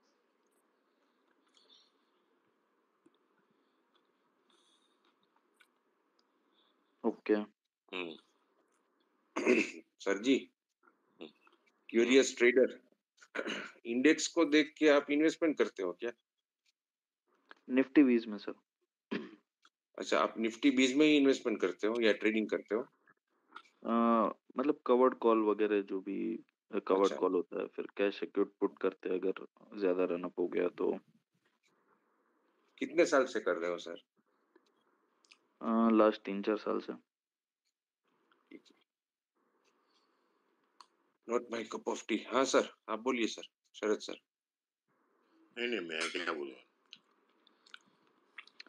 एक्चुअली अनंत सर से ही पूछना था मुझे, लेकिन वो ड्रॉप हो गया लगता है। ठीक है, वो सोने गए आई थिंक अभी 10:30 होने गए। ठीक है, एनीवेज थैंक्स। या थैंक यू सर। हाँ, ट्रेडिंग फॉर लिविंग बोलिए सर। हाँ, good evening sir, happy birthday आपको। बोलो। हाँ सर, मेरा सिंपल सवाल है और बेसिकली फिलहाल के ट्रेंड के लिए ही है। अभी जैसे भी कोई भी होता है एकदम इंडेक्स जो या फिर stock all time high break करता है और रन अप करता है, तो उस मतलब ऐसा कौन सा पॉइंट देखे रिवर्सल का, मतलब समझो चार्ट चल रहा है बीच में, तो पता चल रहा है कि यहाँ से रिवर्स होता है तो वापस से रिवर्स होगा पिवट पॉइंट देखे या फिर कुछ भी। लेकिन इंडेक्स जैसा भी Sensex all time high cross कर लिया, निफ्टी है, तो ऐसा कौन सा पॉइंट होगा कि हम रिवर्सल कैप्चर कर पाए कि ये बाबा यहाँ से ये पॉइंट हमको बीरिश होना है। सिंपल वो जानना है सर, मतलब ऑल टाइम हाई के बाद का, क्योंकि रेजिस्टेंस तो रहता नहीं है कुछ मार करने के लिए, शेयर्स में हो जाए या फिर सेंसेक्स हो, बैंक निफ्टी हो या निफ्टी में, तो ऐसा कुछ ऐसा कोई पॉइंट तो नहीं है कि यहाँ से रिवर्स हुआ है, क्योंकि पूरा ऑल टाइम हाई पे है। तो ऐसा हम क्या देखें कि मतलब कॉशियस हो जाए। Yes sir. नहीं आइडिया नहीं है यार ये सब। मैं ऑल टाइम हाई का सर पूछ रहा हूँ, या स्टॉक में हो या फिर किसी में भी, मेजरली स्टॉक या फिर इंडस्ट्रीज दोनों में। नहीं आइडिया, सच्ची नहीं idea. 50-60% of the time, if the previous day's high is not broken, यानी उसके के आसपास ही जाके if it is moving down, तो टेम्पररी टॉप बोल सकते हो। चले, मैं मेजरली शेयर्स के लिए बोल रहा था कि कोई शेयर्स होते हैं हम ले, मतलब मैं बैठ जाता हूँ लेकिन पता नहीं चलता कि कब तक राइड करना है, इसके लिए सर पूछा। अभी जैसे कि अभी जैसा ये था IRDA का मैंने लिया था, ऑलमोस्ट मुझे लगता है 75-80 में था, तो मैं हार्डली 100 या 110 में निकल गया, 100 में निकला 75 में बैठ के, और वो 120 के ऊपर भी गया था। तो इसके लिए मैं पूछा ऑल टाइम हाई के बारे में। सर वो तो आप टॉप या बॉटम तो कैसे आप सिलेक्ट करोगे कोई भी स्टॉक या इंडेक्स? वही था, ऑल टाइम हाई जब ब्रेक करता है उसका 7-8% FD में मिल रहा है आपको, और अगर 10 दिन में आपको 21-25% मिल रहा है तो आप शांति से बैठ जाओ ना, ज्यादा क्या लेना है। यस सर, वो भी। Thank you sir. Thank you. हाँ विशेष जी बोलिए। हाय, गुड इवनिंग सर। सर मुझे एक चीज पूछना है शरद सर से। सर जैसे आपने लिखा हुआ है 4 डेकेड्स आप ट्रेडर हो, 40 इयर्स के आसपास। आप लोग बोलते हैं कि आप नहीं, मतलब जनरल में जो टॉपिक्स होते हैं, हिस्ट्री रिपीट इटसेल्फ, जैसे सब बोलते हैं चार्ट्स में। सर तो उस समय का आज से 1 डेकेड 2 डेकेड या 3 डेकेड पहले के जो ट्रेडर्स रहते थे मार्केट में, जो ट्रेडिंग करते थे या इन्वेस्टमेंट जो भी, उन लोग की साइकोलॉजी और करंट में जो है सबकी साइकोलॉजी क्या डिफरेंट रहती है? क्योंकि सर अगर साइकोलॉजी डिफरेंट होगी तो सर रिपीट कैसे पॉसिबल रहेगा, अनटिल एंड अनलेस अगर वो फॉलो करते आएंगे सारी थ्योरिकली पूरा। समझा नहीं तेरा सवाल। सर मेरा कहने का मतलब है आपको 40 इयर्स अप्रॉक्स हो गया मार्केट में, जैसे आपने 4 डेकेड्स लिखा हुआ है, तो सर आपके लिखा हुआ है, व्हाट डू यू मीन लिखा हुआ है? मींस सर आपने जो अपने बायो में लिखा है। तो ऐसा बोलते हैं क्या? Sorry no sir, basically I just want to know your experience कि सर उस समय की जो साइकोलॉजी रहती थी एंड करंट मार्केट की साइकोलॉजी, क्या बेसिकली आपने देखा है कि आपको क्या assumption हुआ है कि वो सेम है या चेंज हुआ है मार्केट की सेम सेम साइकोलॉजी? सेम विशेष नए जी। बकरे लोग आते हैं, हाँ सर प्लीज। 2-3 साल कमाते फिर हलाल होके चले जाते हैं। Always it happens.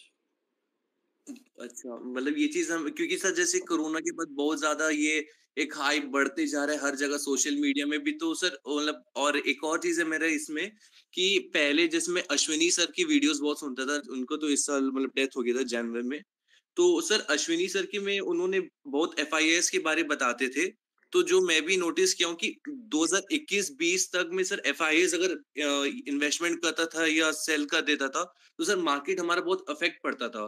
पर आजकल हमारे डोमेस्टिक रिटेलर्स इतने ज्यादा इन्वेस्टमेंट हो गए कि उनके से उतना फर्क नहीं पड़ा जैसे पहले पड़ता था।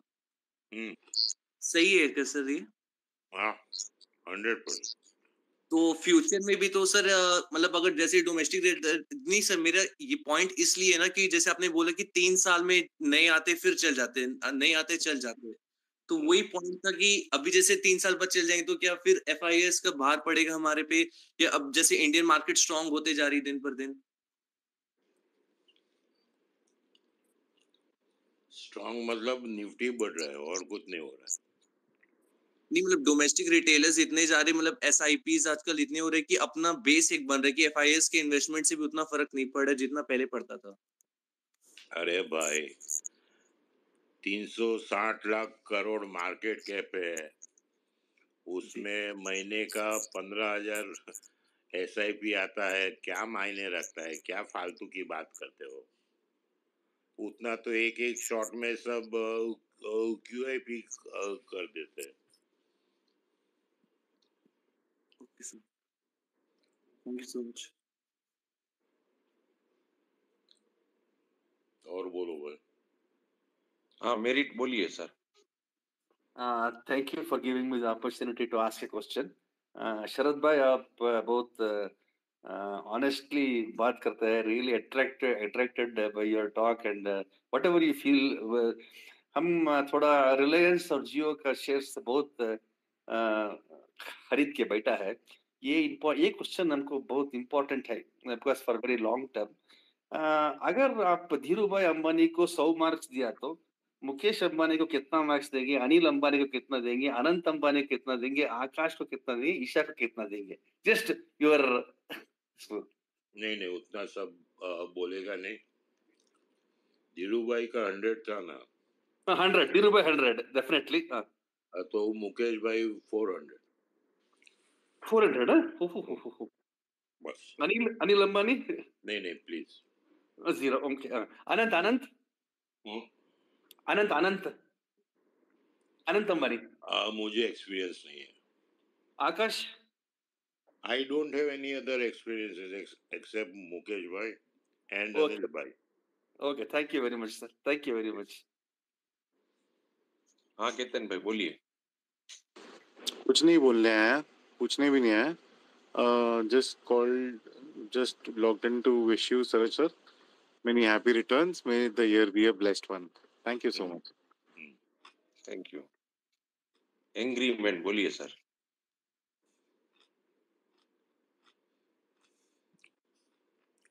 Angry man.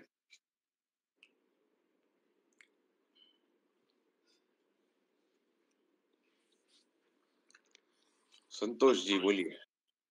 Santosh Kumar. Yes, sir. Yes, sir. Good evening, everyone. Sir, I wanted to talk about Alchem, the recent price action, and especially today's the volatility movement at the extreme end of the top. The spot prices are like invariably increasing big time, and the futures are being shorted heavily. So just a view on Alchem is what I want. Shorted heavily. Yes, sir. The 50 minutes chart, it like the volatility was very big on the last. So what do you mean? Heavily shorted? वो short वो कौन करेगा. No, the last half an hour, 1 hour, the open interest was, like it was like spiking up. Big. How much it went up? No, I don't have the numbers, sir. Then what are you talking? If you don't have the numbers, how do you conclude? Okay, short term, long term, वो नहीं मालूम मेरे को. Alchem is a nice share. Alchem and Trent. Alchem will touch 10,000, 20,000, I don't know. It will Okay, go much higher. Okay, sir. And please, if you are an investor, don't look at all these things. Open interest and all that. Okay, sir. It is all right for retirees like me, or who are full-time into this business. Okay, sir. Thank you.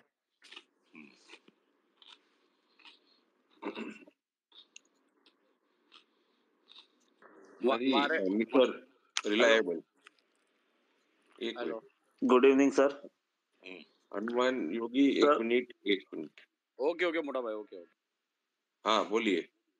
Sir मैं कह रहा हूँ कि sir बाजार में इस तरह से लग रहा है जैसे मेरे को 91 का वो बात याद आता है शरद मेहता का कि किस तरह से उस वक्त म्यूचुअल फंड्स थे हमारे पास में. कैनस्टार म्यूचुअल फंड थे तो उसका जैसा एनएवी था 25, 26, तो बाजार में वो कोट हो रहा था 28, 29 में मार्केट में बिक रहा था. It was totally euphoria. तो वो की वो स्थिति अभी भी नजर आ रही है. नंबर 2 के सेबी जो अभी कुछ भी नहीं बोल रही है सर, पूरा रिटेलर पूरा ट्रैप होगा. उसके बाद में वो कुछ नया कुछ लेके आएंगे क्या कि ये एएसएम में जा रहा है, ये T2T में जा रहा है, मार्जिन बढ़ रहा है. ये अभी क्यों नहीं कर रहे हैं? बस यही पूछना है. छोड़ो ना, ये सब चलता है यार. इंडिया है. हाँ, ये इंडिया पूरा स्पेक्युलेटिव बाजार बना दिया सर अपने इंडिया को.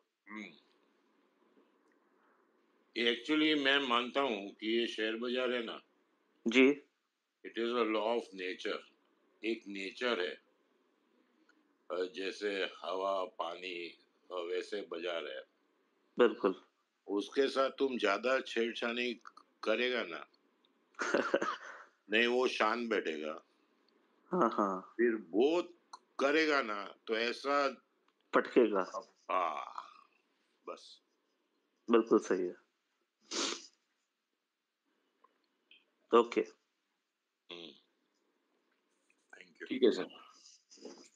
Santosh Kumar. Sir, I'm done. I've asked about Alchem. Yeah, thank you. Okay. चेतन जी बोलिए. हैप्पी बर्थडे शरद सर. सर मैंने प्रीवियस जो सर क्रैशेस हुए उसका थोड़ा स्टडी किया था तो एक कॉमन ट्रेंड देखने को मिला. जब भी कभी क्रैश हुआ है पहले भी पास्ट में, जब भी सन 1999 में हुआ या उसके बाद में सर 2008 में हुआ या फिर कोविड के टाइम पे हुआ, तो एक काफी कॉमन पैटर्न देखने को मिलता है कि गोल्ड का जो चार्ट रहता है उस पे एक मंथली अगर कैंडल चार्ट देखते हैं तो उस पे एक ब्रेकआउट आता है गोल्ड में. बहुत तेजी से बढ़ने लगता है गोल्ड एक तरफ, और यूएसडी आईएनआर में भी अचानक से यूएसडी आईएनआर बढ़ने लगता है. इसके अलावा सर जो ये इंटरेस्ट रेट का चल रहा है अभी फेड की इंटरेस्ट रेट का, तो इंटरेस्ट रेट का कम को कट करना टेम्पररी बेसिस पे तो इन्फ्लेशन को बढ़ा देगा और इन्फ्लेशन की वजह से वो एक नेगेटिवली इम्पैक्ट की तरह देखने को मिलेगा. तो इंटरेस्ट रेट कम होने की वजह से मतलब इंटरेस्ट रेट को अगर वो कट करेंगे फेड वाले तो स्टॉक मार्केट क्रैश ही होएगा. ये टेम्पररी बेसिस पे तो बहुत बड़ी बड़ी कैंडल्स दिखेगी बढ़ते हुए निफ्टी में, बट उसके बाद जो गिरेगा वो बहुत भयंकर गिरेगा. तब तक काफी लोग ट्रैप हो चुके होंगे. तो इस तरीके का सिनेरियो पहले भी देखने को मिला है जितना मैंने बुक्स को पढ़ के या अलग अलग जगहों पे सर्च करके पढ़ा अब तक. और जो 10 इयर्स की और 2 इयर्स की बॉन्ड यील्ड रेट्स होती है उसका भी एक मंथली चार्ट बनता है, तो उस बिहाफ पे भी वो कुछ इंडिकेशन देता है. उनका जो डिफरेंस रहता है यील्ड की रेट्स में जो डिफरेंस है, तो उससे भी कुछ कुछ ऐसे ही इंडिकेशन आते हैं। तो यही था सर, कुछ पॉइंट्स थे, मुझे ऐसा लगा था। बाकी सर मैं यही स्ट्रेटेजी फॉलो कर रहा हूँ कि इन्वेस्टमेंट करता रहूं और अच्छी क्वालिटी के स्टॉक्स में करता रहूं, जैसा शरद सर और समर सर बताते रहते। तो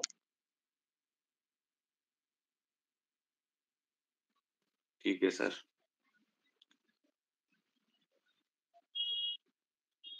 हनुमान योगी पंचाल, बोलिए सर।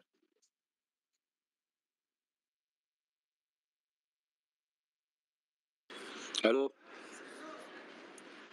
हाँ હેપી बोलिए બર્થડે सर। શરદ સર. બસ આપણે તો કઈ બહુ બોલવું નથી, પણ ખાલી એટલું જ છે કે અમે શરદ સરને બહુ ફોલો કરીએ છીએ બજારના એક ટાઈમ લાઈનથી. એમનું ઘણો બધો વ્યૂ સારો હોય છે. આપણે ખાલી ઇન્વેસ્ટમેન્ટમાં જ માનીએ છીએ. અત્યારે બી હું તો આ લેવલ પર બી ઇન્વેસ્ટમેન્ટ જ કરું છું. આઈ am not single share to sell. સારી વસ્તુ લઉં છું બસ, અને લોકિંગ કી ફેંકી દઉં છોડીને. તો હવે આગળનો વ્યૂ ખાલી એટલું જ છે કે આપણે જે તમારા કાર્યરત પ્રમાણે આપણે ચાલીએ છીએ એ બરોબર જ છે ને. એમાં કઈ ઇફ નો બટ વાળી વાત જ. હું તો નવો જ છું તો માર્કેટમાં સર.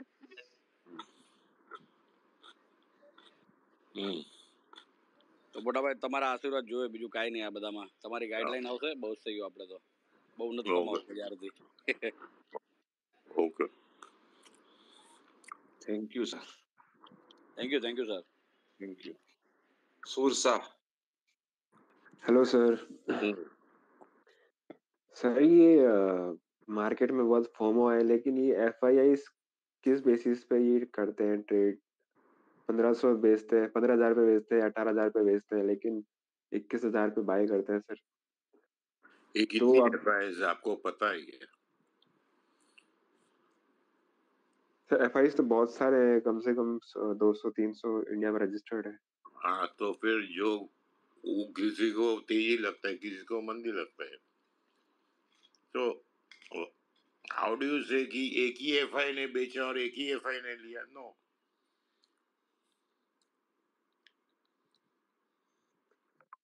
सर जो मार्केट में फोम है उसका क्या करें सर? अभी लग भी रहा है मार्केट ऊपर जा सकता है, तो जो कैश है उसको डिप्लॉय करना चाहिए। हाँ हाँ बिल्कुल। अब पकड़ लो फोमो, पकड़ लो, छूट ना जावे कहीं, और नीचे जावे तो बेच देना।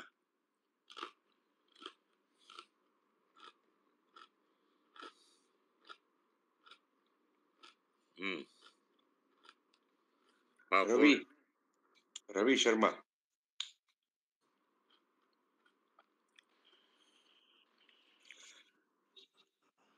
हाँ रवि जी बोलिए। सर आपका विचार सुन रहा हूँ। अभी तो मैं नया हूँ इन्वेस्टमेंट की दुनिया में, तो धीरे धीरे फंड लगा रहा हूँ। बहुत ज्यादा बड़ा पोर्टफोलियो नहीं है मेरा, बट आप लोग से राय सुन के और कुछ समझ में आता है तो उस हिसाब से इन्वेस्ट करता हूँ।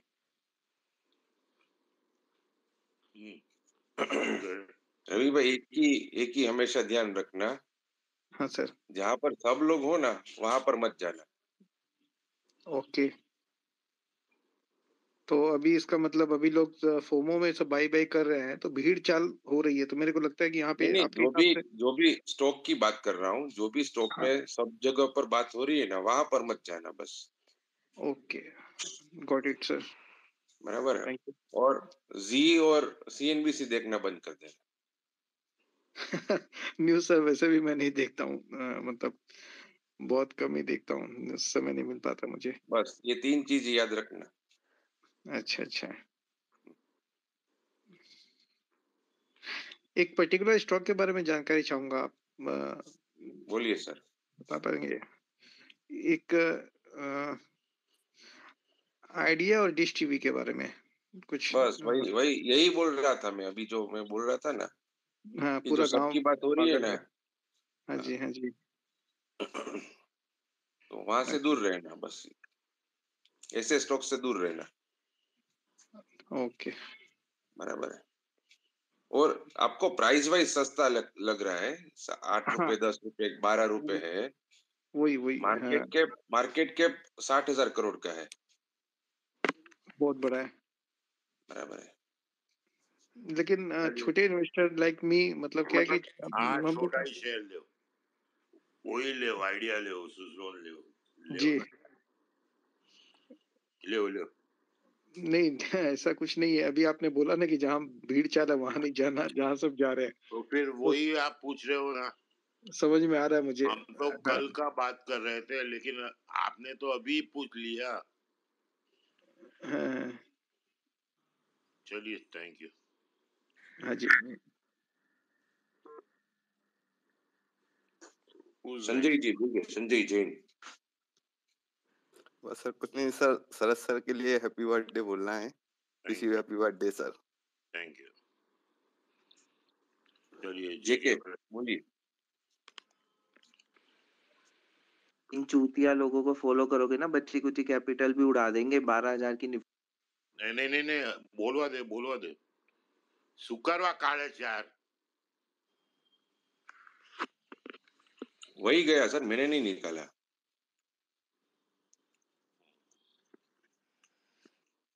Sir, can I speak? Yeah. Hello. Hmm. Happy birthday, sir. I want to admit कि I have been wrong 2 times अभी तक मार्केट में। एक जब मैंने 17,000 में शॉर्ट किया था, फिर 18,500-600 का जब टॉप लगा था, तो उस टाइम पूरी दुनिया जब बात करी थी कि अब तो 21,000-22,000 जाएगा, तो आई एग्जिटेड, लॉस बुक किया मैंने। फिर वहां से निफ्टी आ गया 15,200-300। अभी मैं सर 19,000 से शॉर्ट हूँ, अभी चला गया 21,000। तो अभी मुझे ये नहीं समझ में आ रहा है सर कि मैं अभी यहाँ से लॉस बुक करूँ, क्या मैं वेट करूँ? I can wait for 3 month 6 month also, अगर वो लेवल आ रहा है तो। 10-15 दिन में आ जाएगा, छोड़ो चलो। ठीक है सर। और मुझे एक और चीज पूछना था सर, ये जो भी लोग मार्केट आके, कोई तो या ग्रुप ऑफ पीपल और हुएवर द पावरफुल पीपल जो मार्केट को जो भी ऑपरेट करते हैं, निफ्टी को व्हाटएवर, सर ये जो अगर समझ लीजिए बैंक निफ्टी ऊपर जा रहा है तो आईटी को नीचे कर देते हैं, या आईटी कुछ नहीं बचा तो लास्ट में आईटी को भगा रहे हैं। जो कंपनी खुद ले ऑफ कर रही है अपने हर जगह से, खुद का उनका लास्ट 3-4 क्वार्टर से रिजल्ट खराब चल रहा है, फिर भी उसको स्टॉक्स को भगाते हैं ताकि मैनेज करना है, क्योंकि निफ्टी को दिखाना है कि हमारा निफ्टी ऊपर है सर। लेकिन आज कंपनी की कोई एक वैल्यू होती है। अगर समझ लीजिए आज, अगर मैं आज बिजनेस कर रहा हूँ, मैं 100 रुपए की चीज बेचता हूँ, 20 रुपए का प्रॉफिट होता है मुझे साल में, तो मेरी वैल्यूएशन अगर 200 रुपए है, तो उसको मैं 500 रुपए कैसे ले जा सकते सर ये लोग?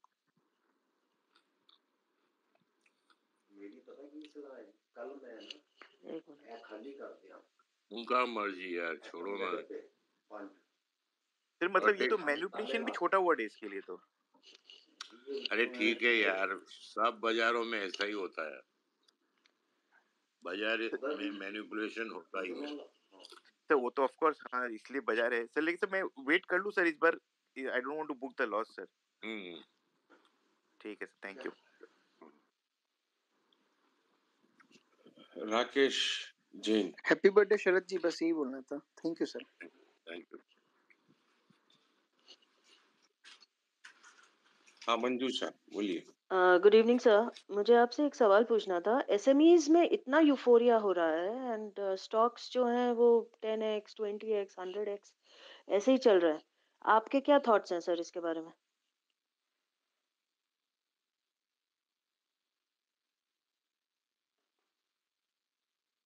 शरद सर। नहीं, I don't know anything.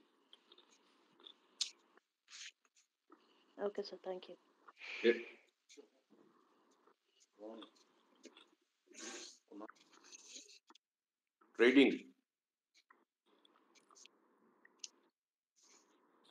Trading dog. Hello, happy birthday sir. हाँ, thank you. Okay, thank you sir.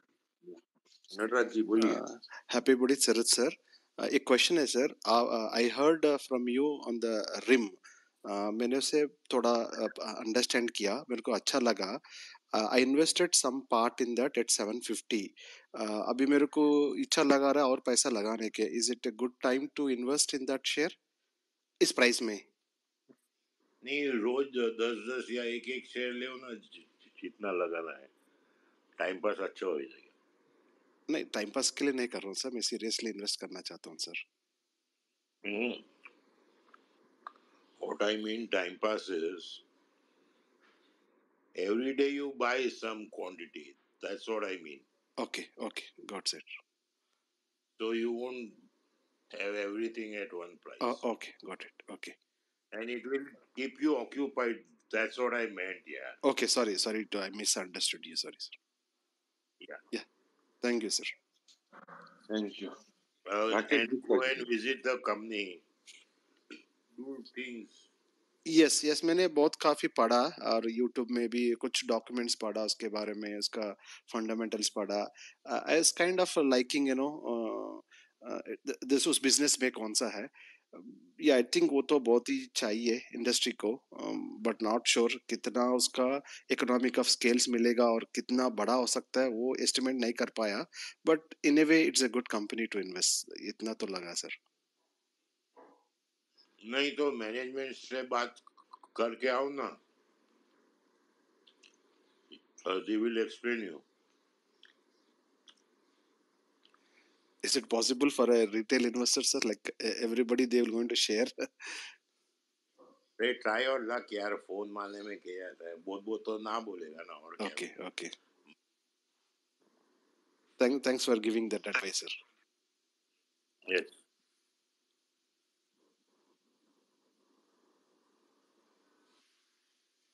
Rakesh Gupta. कुछ नहीं सर, बस शरद भाई हैप्पी बर्थडे, बस वही बोलना था. Hope you enjoy the rest of the year.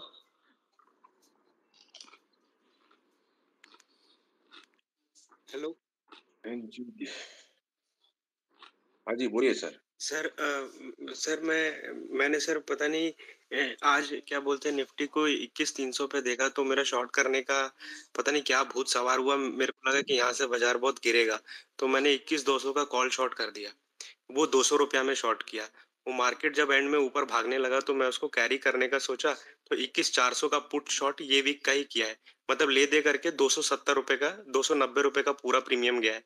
ये वीक तक मैं बचा ले जाऊंगा, मतलब 21,500 के ऊपर लॉस होना शुरू होगा.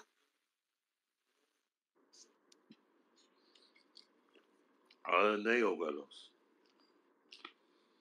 Okay sir.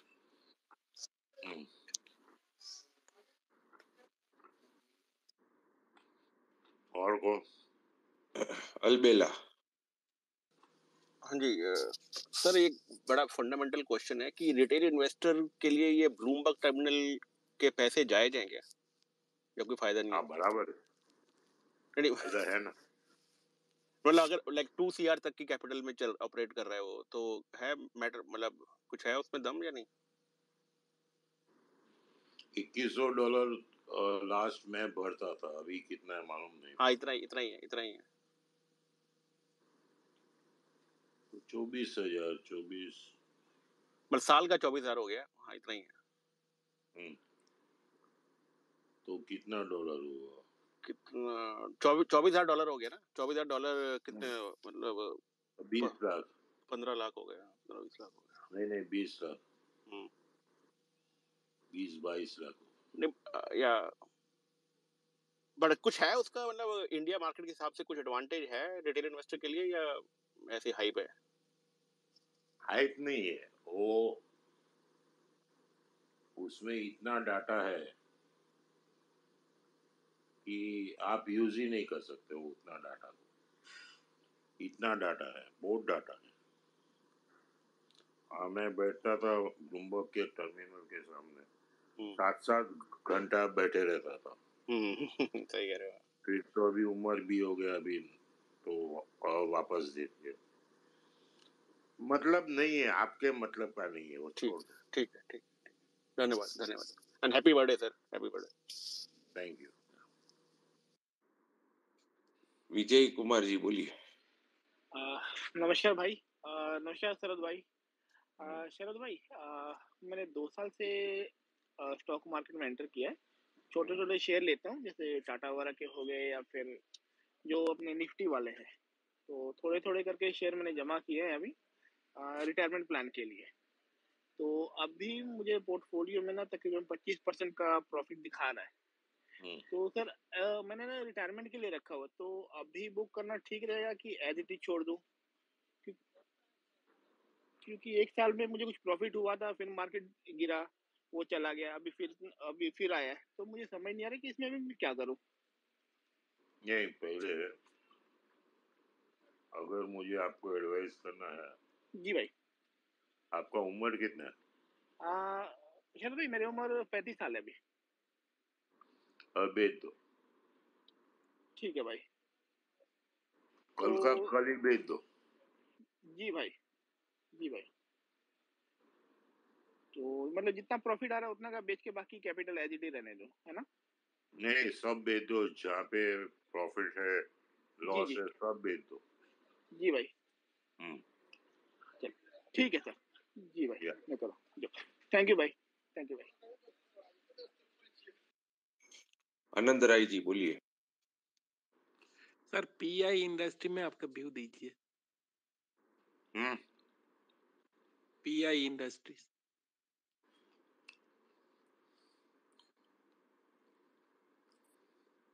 शरद सर से पूछना है। पीआई इंडस्ट्री 2 दिन में 30 लाख का डिलीवरी हुआ और ओपन इंटरेस्ट बढ़ गया बहुत। तो टेक्निकली बराबर नहीं है, फंडामेंटली इतना नहीं मालूम। Okay sir. घुसेगा, वो लंबा जाएगा। अच्छा अच्छा, आप लॉन्ग है या शॉर्ट है? शॉर्ट है। ठीक है भाई। ठीक है, thank you sir. Thank you. છે કોઈ સર હવે? છે પણ હવે બસ કરીએ યાર। ઠીક છે sir. Good night sir. Good night. Good night everybody. Thank you. Thank you sir, thank you।